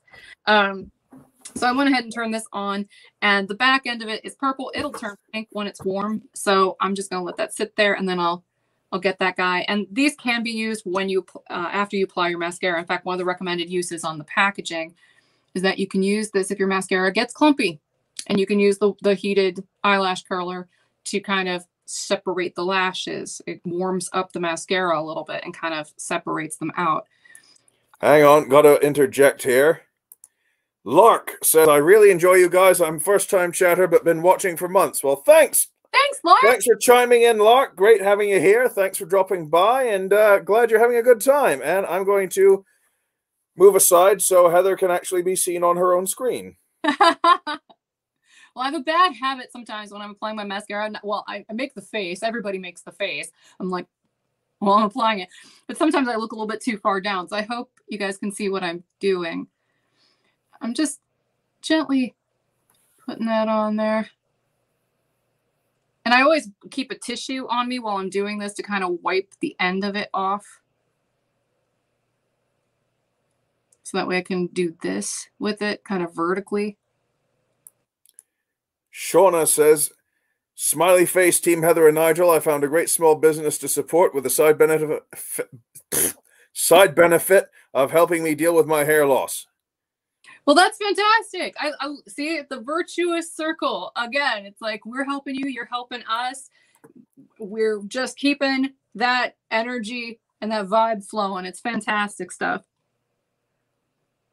Yeah, it's so amazing too. I mean, I really mean it. Like the hose outside broke, and we temporarily had a little moat outside our house, and the handyman had to come and frantically fix it before the live stream and turn off all the water to the house. Amazing. You could, like, because we were so stressed out, and then as soon as the camera goes on and we see that people are here and we're hanging out and we start talking, it's like all that just disappears.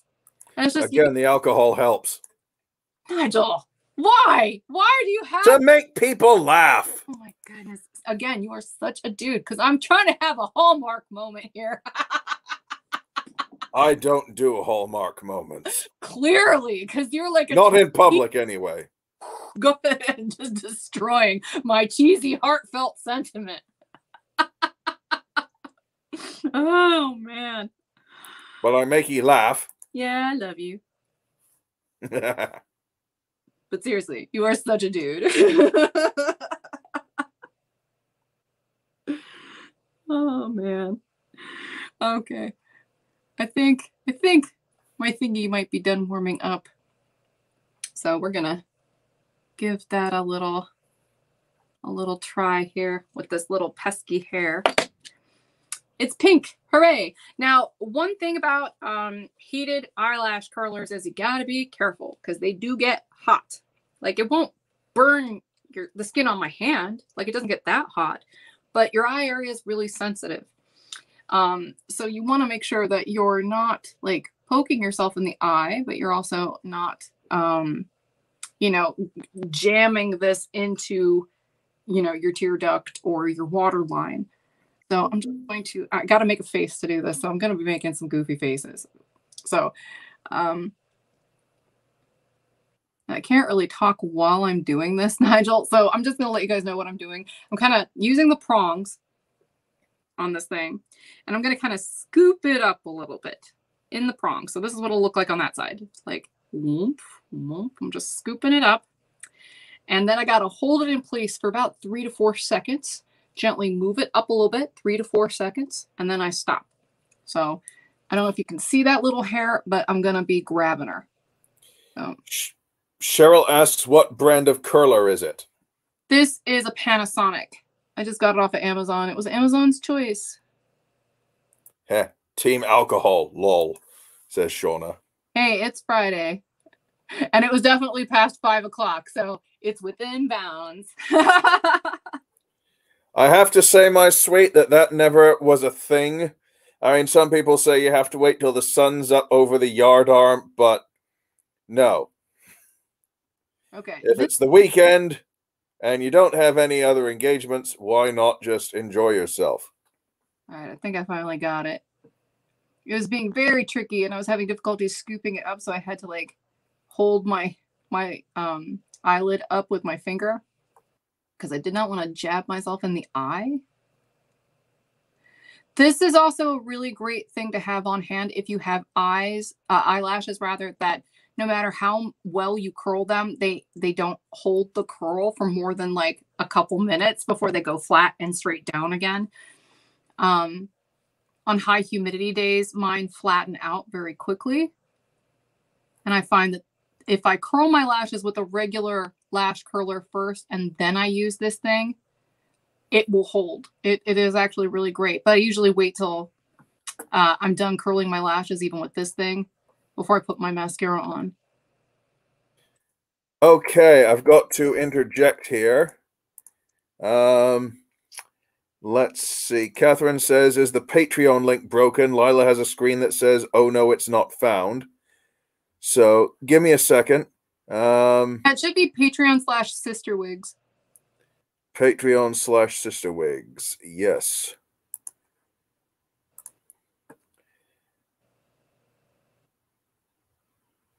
There we go. See how that opened that right up? I might even duplicate that a little bit on this side just because I like the way that looks. Yeah. We've also had people discussing tattooed eyeliner on here. Why has anybody done that? I'm so curious. Okay. Elaine says, I have tattooed eyeliner. It just makes eyes look rounder, but it's awesome. Other than that, oh, and it hurts getting it. Oh, I bet that hurt like a son of a gun, because that's such a sensitive area. Same thing with lips. I bet that hurts wicked bad. I bet that's very, very painful. How long did it take before your eyes stopped being puffy from that? Because I imagine that it probably got really irritated for a while. Okay. But I bet it makes eye makeup a lot easier because you don't have to worry about your liner anymore.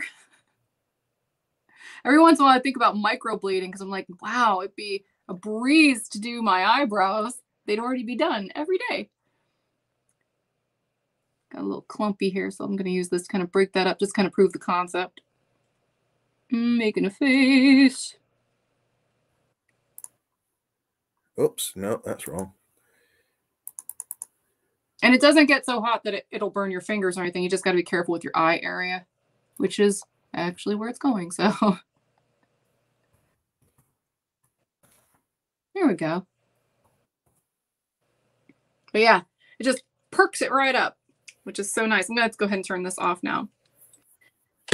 So yeah, I think that's about it. I used 20 bajillion makeup brushes per usual.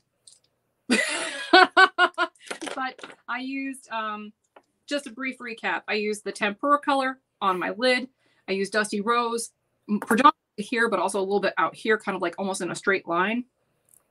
I used Rose Pink right here on the lid outer corner.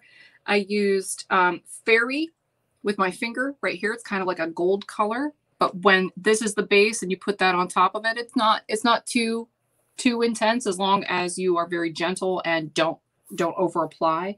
Sparing amounts of makeup there. I used Rustic up here, And you can see that even though that doesn't look like it's super dark here in the pan, it is dark up against my super, super pale skin, which is another reason why these nude eyeshadow trials are so entertaining to me to do, because it really is kind of a challenge with certain color palettes to see, is this actually a nude eyeshadow palette? So. All right, before you get into that, Elaine says, had her whole face tattooed. I don't remember the eyes being puffy, but my lips were. Lol. That sounds about right. But I bet it looked really cool once it was done healing, and that your life is now a lot easier when it comes to your makeup because of it. Because some days if I'm running late, I don't even bother. I'm just like, whatever. I've got a zit here. I'll just throw a hat on. I'm just going to the grocery store or whatever. And Catherine's still getting a 404 broken link with a sad fox. I mean, did you copy the whole link I put in the comment there for you, Catherine? I can't think of anything else unless, you know, it doesn't work in Canada. Oh, I'm not sure. It should work. We have patrons all over the world. I literally just went there and I'm staring at it right now. So it is live. It is live. It is working. It is live. It is working. And here, just to be on the safe side again, I'll put this here. Boop. I know you probably did already. People are going to be like, she's shamelessly plugging her Patreon a lot, but we're just trying to make sure that people who want to get there can actually access it. Yeah, it should be internationally accessible for sure, because we have patrons from all over the world who hang out with us, and in fact, a lot of folks who don't necessarily want to deal with the shipping costs of buying from us directly support us on Patreon as kind of like another way of helping us keeping this going.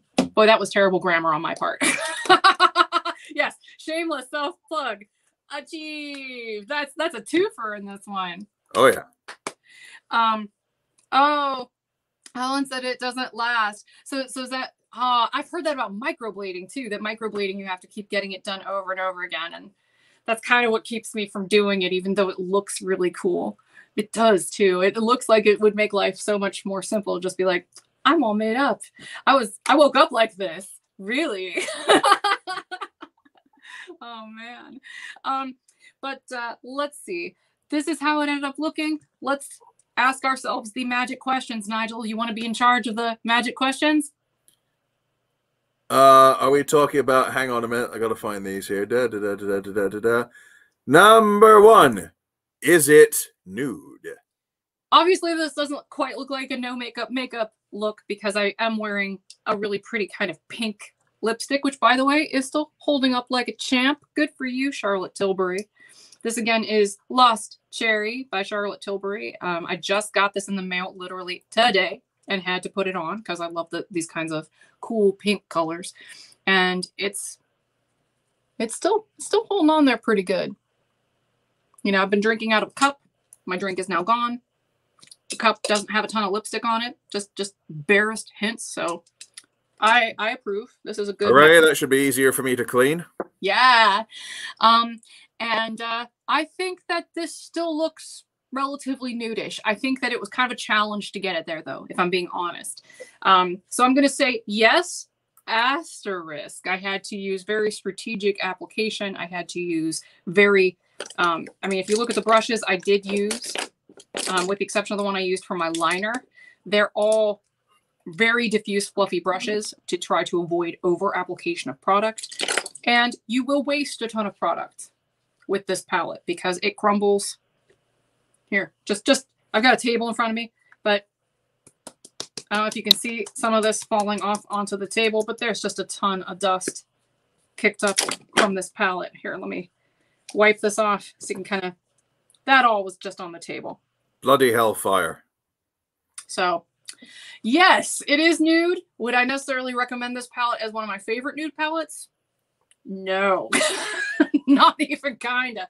But it is fun to play with. It is versatile. It's messy. Look at the outside of this thing. I look like a complete slob because of how this turned out. Yeah, but you can do pretty things with it. And I think that, you know, I don't hate it, but it's not what I would choose for my number one, like, go-to nude palette. Maybe if I had a medium skin tone, because that's my main criticism of this, is that it only gives you the one really light color, and the rest are all mid-tone or darker, with the exception of the two kind of vibrant highlight shades that are gold based. So this is something that would probably look even more convincing and nude and be easier to apply if I had a really nice deep tan, but I don't tan. And that brings me to another point that I want to mention. People ask me all the time, how can I tell if I have cool tone skin or if I have warm tone skin? And everyone always says, you know, do you prefer silver or gold tone jewelry? Or, you know, is your vein here on your hand green or blue? That can be tricky. That can be really tricky. So the way I like to present it is this. Do you tan? Do you tan? If you tan and you are a Caucasian person, chances are you have a gold undertone to your skin. If you burn or freckle, even if it eventually turns into a tan at some point, but if you initially burn or freckle, chances are you have very cool skin. And you could have both. You could be the kind of person who will burn first, has freckles, but it turns into a tan. And chances are, you know, if that is you, you are probably in that neutral category where you're a little bit of both.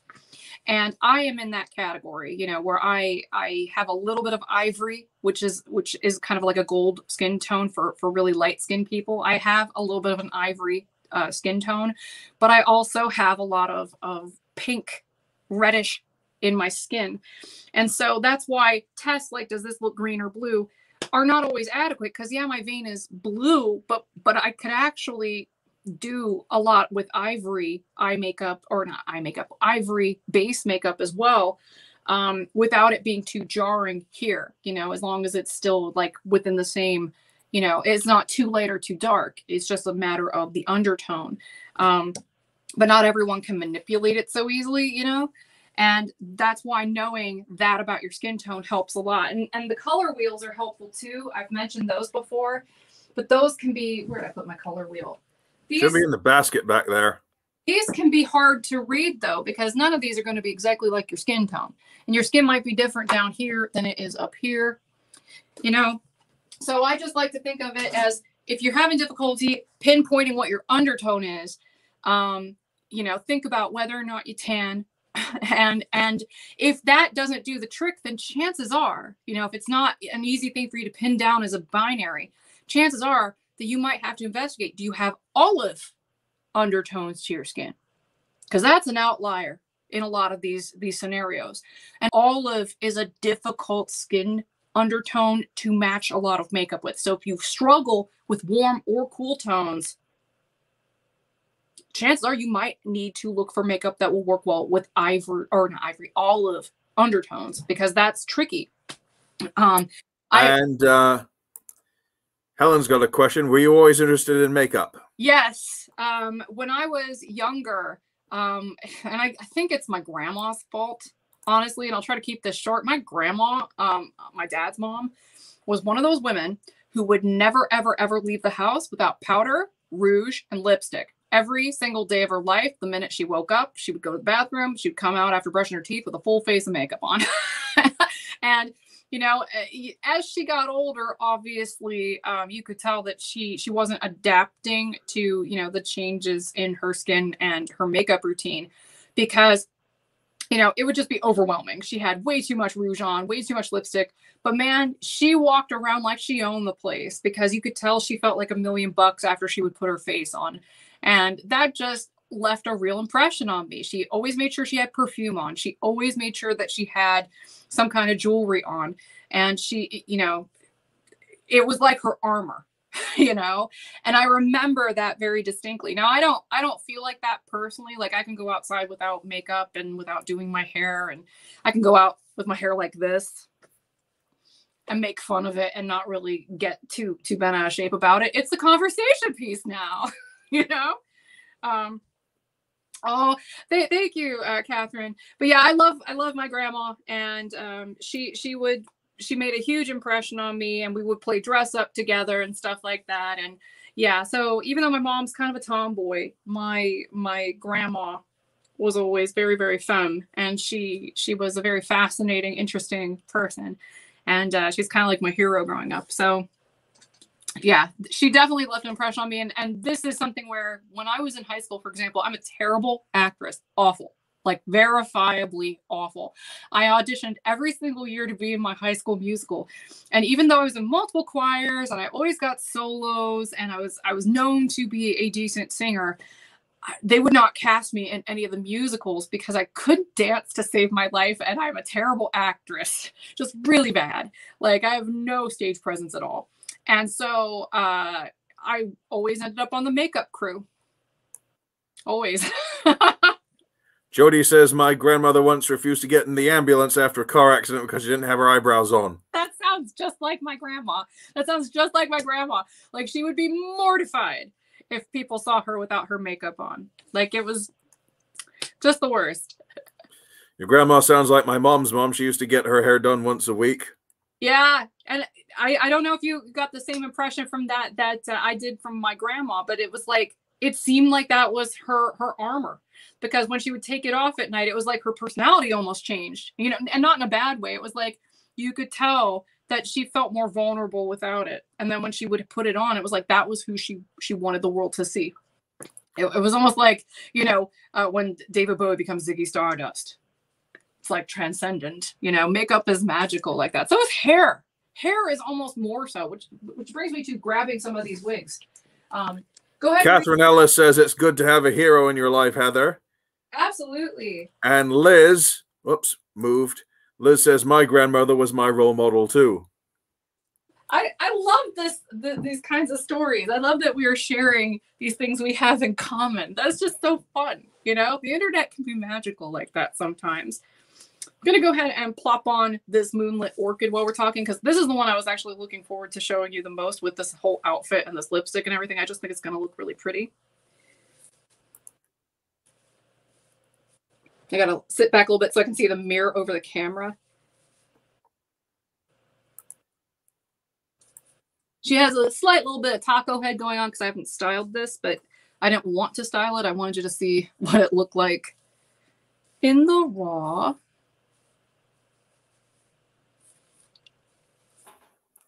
I mean, she's pretty, right? The issue is really when I tilt my head down, you can kind of see some of the tracks.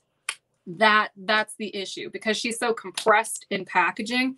And then when I turn around, you might be able to see some of those too. So you would have to style her a little bit and fluff her up, hence why we're discounting her. But the style is really super cute. And I love the way that this color looks with all this other stuff. I think it looks really, really fun. And also, I think that the little hint of warm tone that I put in the highlight here is acting like the rug in the Big Lebowski. It's like tying the whole look together. It's giving it a nice subtle contrast to really make my eyes stand out from the rest of the cool tone stuff going on. What do you guys think? What do you think, Nigel?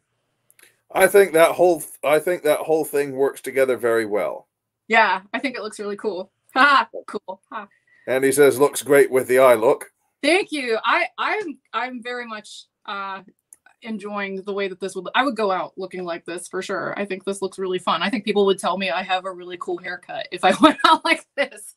You know, mainly because I think people really dig pastel purple hair. Who could blame them? Purple is amazing. But very nice look, Heather, says Bettina. Thank you, Bettina. Beth says, how'd it work with a hat? It would work great. Actually, I might have a hat up here. Let me see. Yeah. We've also got people saying, oh, I need to see your shirt, Heather. No, it's Dolly. It says, tease it to Jesus and spray like hell. And she's holding like an aquanet, like she's holding like a sacred candle or something. I love it. Plus, Dolly is just gorgeous. So I feel extra gorgeous with these dimples on my chest. If I can't have boobs like that, at least I can have her, and I can live vicariously through her magical boobs, I guess. Like, I have an A cup. I've had an A cup for a really long time, so I definitely have a Dolly boob envy. But we can't have everything all the time. It's okay. At least I don't have back pain, right? Very, very supportive comments all around for this look. So here's a little beanie that I just threw on. But yeah, it's easy to wear a hat with this one. Because she doesn't have a ton of permatease on top. That's kind of the problem. I think she probably either needed more permatease or a little bit more hair. So a hat will go over it pretty darn easily because she just doesn't have a ton of poof on top. The Mertz has a good question. Love this style. Are you fixing it and relisting? We're actually reworking the entire style to do something a little bit different. We've actually kind of abandoned the idea of doing something quite like this, and instead we made our Mirabella. So the Mirabella from the Wigs Forever line can kind of be viewed as my revamp of this.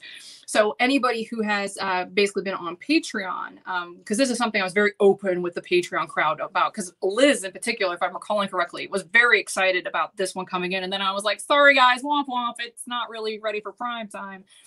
What I did with that information, because this has been something I've been sitting on, like we've had these in our warehouse ready to ship for months at this point.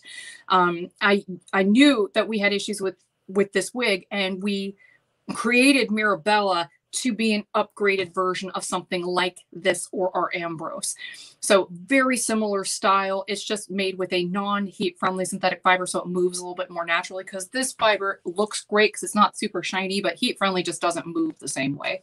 So Mirabella moves beautifully. It's just a little shinier, and her top looks a lot better because what we did was we replaced this with a kind of like a fabric skin part, and it looks really good.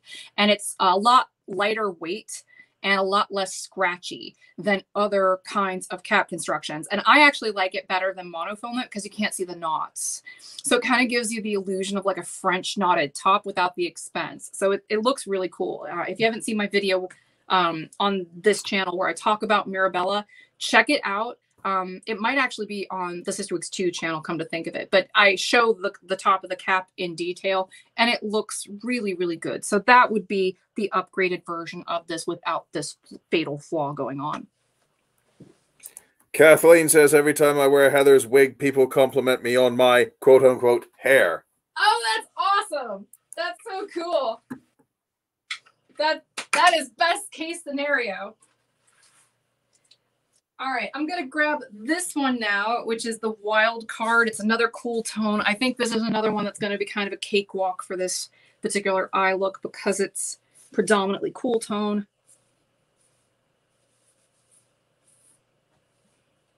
I love the way that the texture of this hair looks with this color. It just, it looks so pretty in this longer style with this pretty blue transition.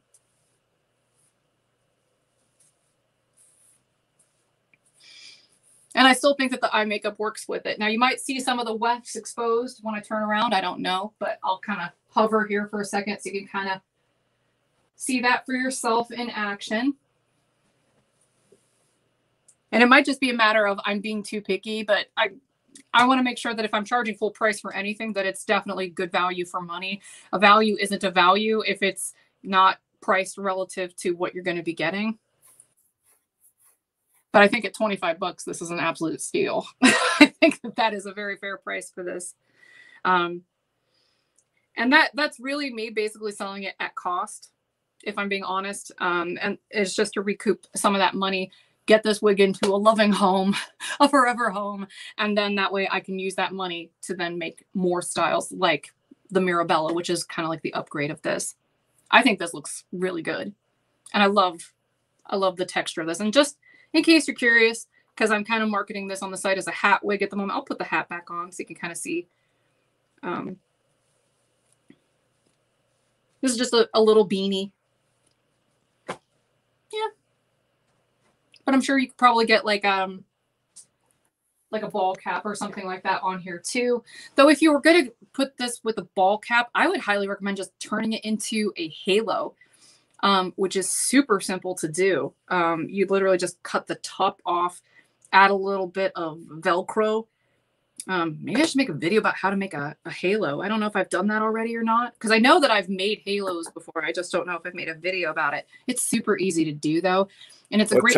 Tell you what, my sweet, I will look on the channel and see if there are any halo videos, and if so, I'll post the link in the comments. Okay. Yeah. Remember if I've made a halo video before, but I know that I've actually done it, and it's easy to do. And it's a great way to get use out of a lot of different kinds of wigs, including like really cheap wigs on Amazon and stuff like that. If you see one that's in a color that you think is really cool, but the top is just a non-starter, you can easily convert one of those into a halo and make it work for you if you know how to do that. And honestly, the cheaper the wig, the less painful it is to do something like that. But yeah, I think this works great. So I'm going to go to the one that I think is actually going to be the trickiest one to pull off with all this cool tone stuff. And that's the Peach Bellini. So let me go grab that.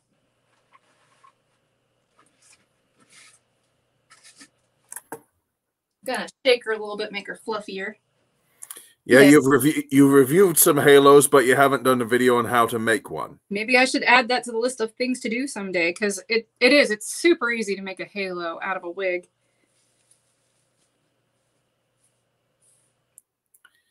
Deirdre asked what the floor was. It's a little bit too thin on top, and so in some of the lighter colors, you can see the tracks near the top of the wig. Particularly when you first pull it out of the box, or the bag, because it ships flat pack. And but if you fluff it up, if you play with it a little bit, if you particularly fluff up the permatease on top, it's not such a big deal.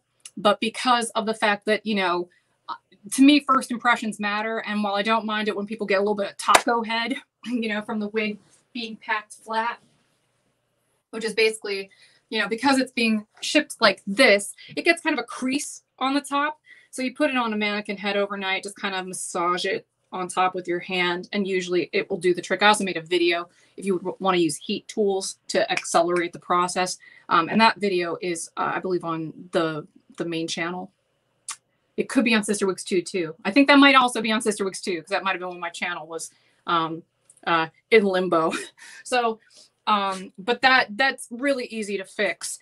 Unfortunately though, the kind of styling that you know, the lack of permatease, lack of hair would require, it requires you to actually, like, you know, use like a curling iron on top. This is a heat-friendly fiber to kind of fluff it up a little bit. Speaking about the blue hair, my beautiful grandma had the blue rinse hair color in the 1960s when she went gray. Looked lovely. Before her time, says Wendy. That sounds really cool. Literally. Sounds very nifty, and also sounds very interesting and cool toned and fashionable.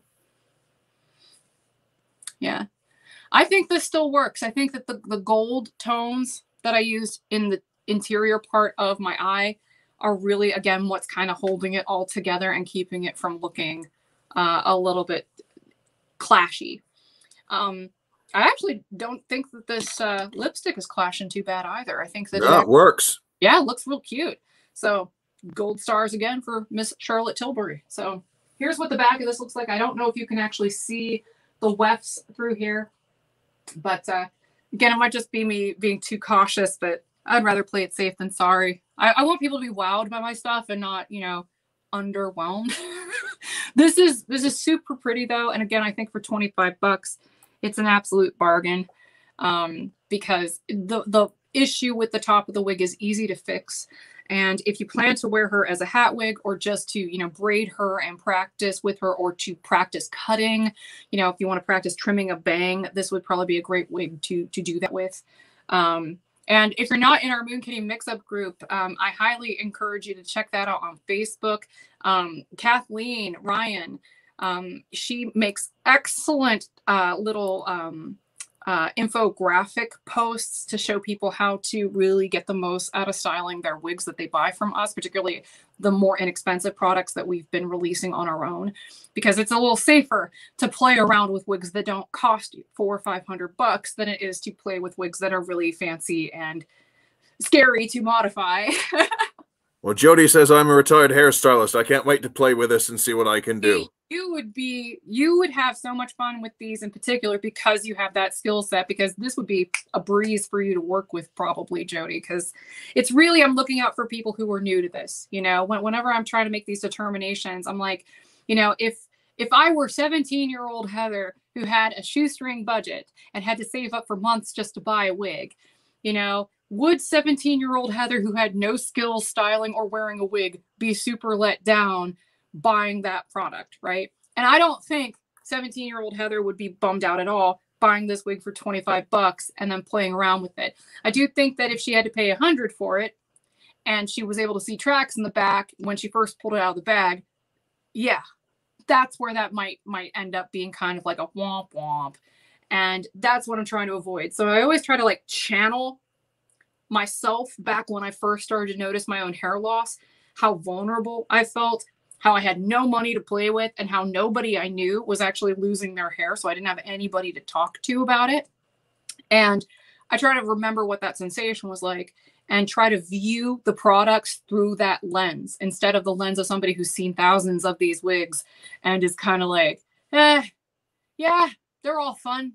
And I know how to make them work, you know, because 40-year-old Heather knows how to make the most out of just about any wig.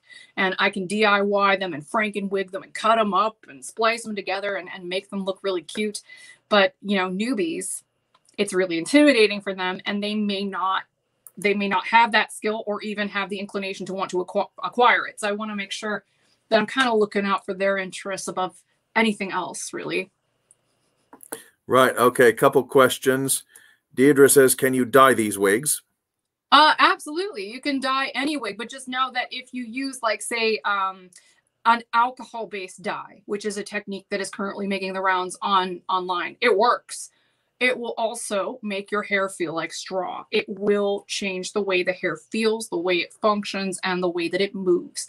So, you know, yes, with the caveat that it will look really cool, but it will probably feel like crap when you're done. And the same holds true if you use like nylon-friendly dye, like synthetic material-friendly dye from RIT or something like that you get at like Hobby Lobby or something like that. You know, those kinds of dyes will be effective, and you'll be able to make these different colors, but it will affect the way that the hair feels in a negative fashion. It will make it go from being kind of soft to feeling very scratchy. And you have to ask yourself before you engage in that, you know, is the look worth that? You know, sometimes it might be. If it's really cool, if the end result looks really good, it might be worth it to take that dive and play with it, and just to say that you did it and just so you have something really unique. But if you are very sensitive to tactile things and, you know, you're the kind of person who can't handle wearing a wool sweater, you know, that sort of thing, it's going to be like having a wool sweater on your head. And another thing I might point out, I've tried using RIT dye before, and sometimes it just does not take well to some. RIT dye, regular RIT dye is made for cotton. You know, it's made for like tie dye and stuff like that. Like, it's not meant for synthetic fiber, but they do make synthetic dye that you can use. Yeah, well, I did use some of that, and so, and again, it depends on the density and the material, because I've put some things through RIT dye and it lasts a good long time, and on others it doesn't take at all, and on other materials it takes very well at first and then it fades within a week. So, you know, it's definitely an experimentation kind of thing. Yeah, and the dyes that they're using on wigs, whether they're human hair or synthetic, are very specific, and they're not the kinds of dyes that you can get from like a craft store.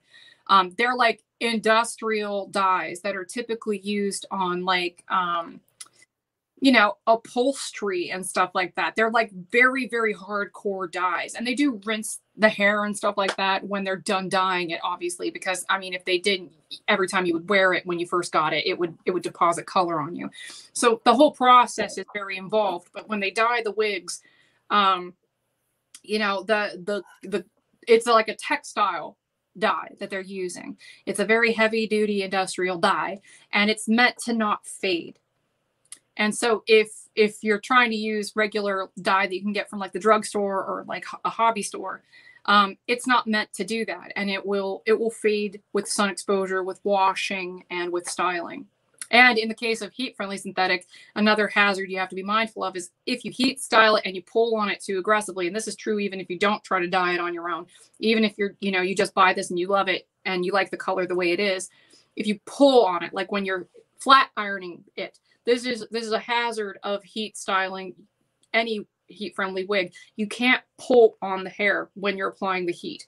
You just want to be very gentle and run that flat iron through it. Maybe hold it here so you can really be careful about how much tension you're putting on the hair, because it's very easy to stretch out and distort the fiber. And when you do that, it actually, it doesn't technically fade the color, but it will look really faded because the dye is kind of like extruded into the fiber.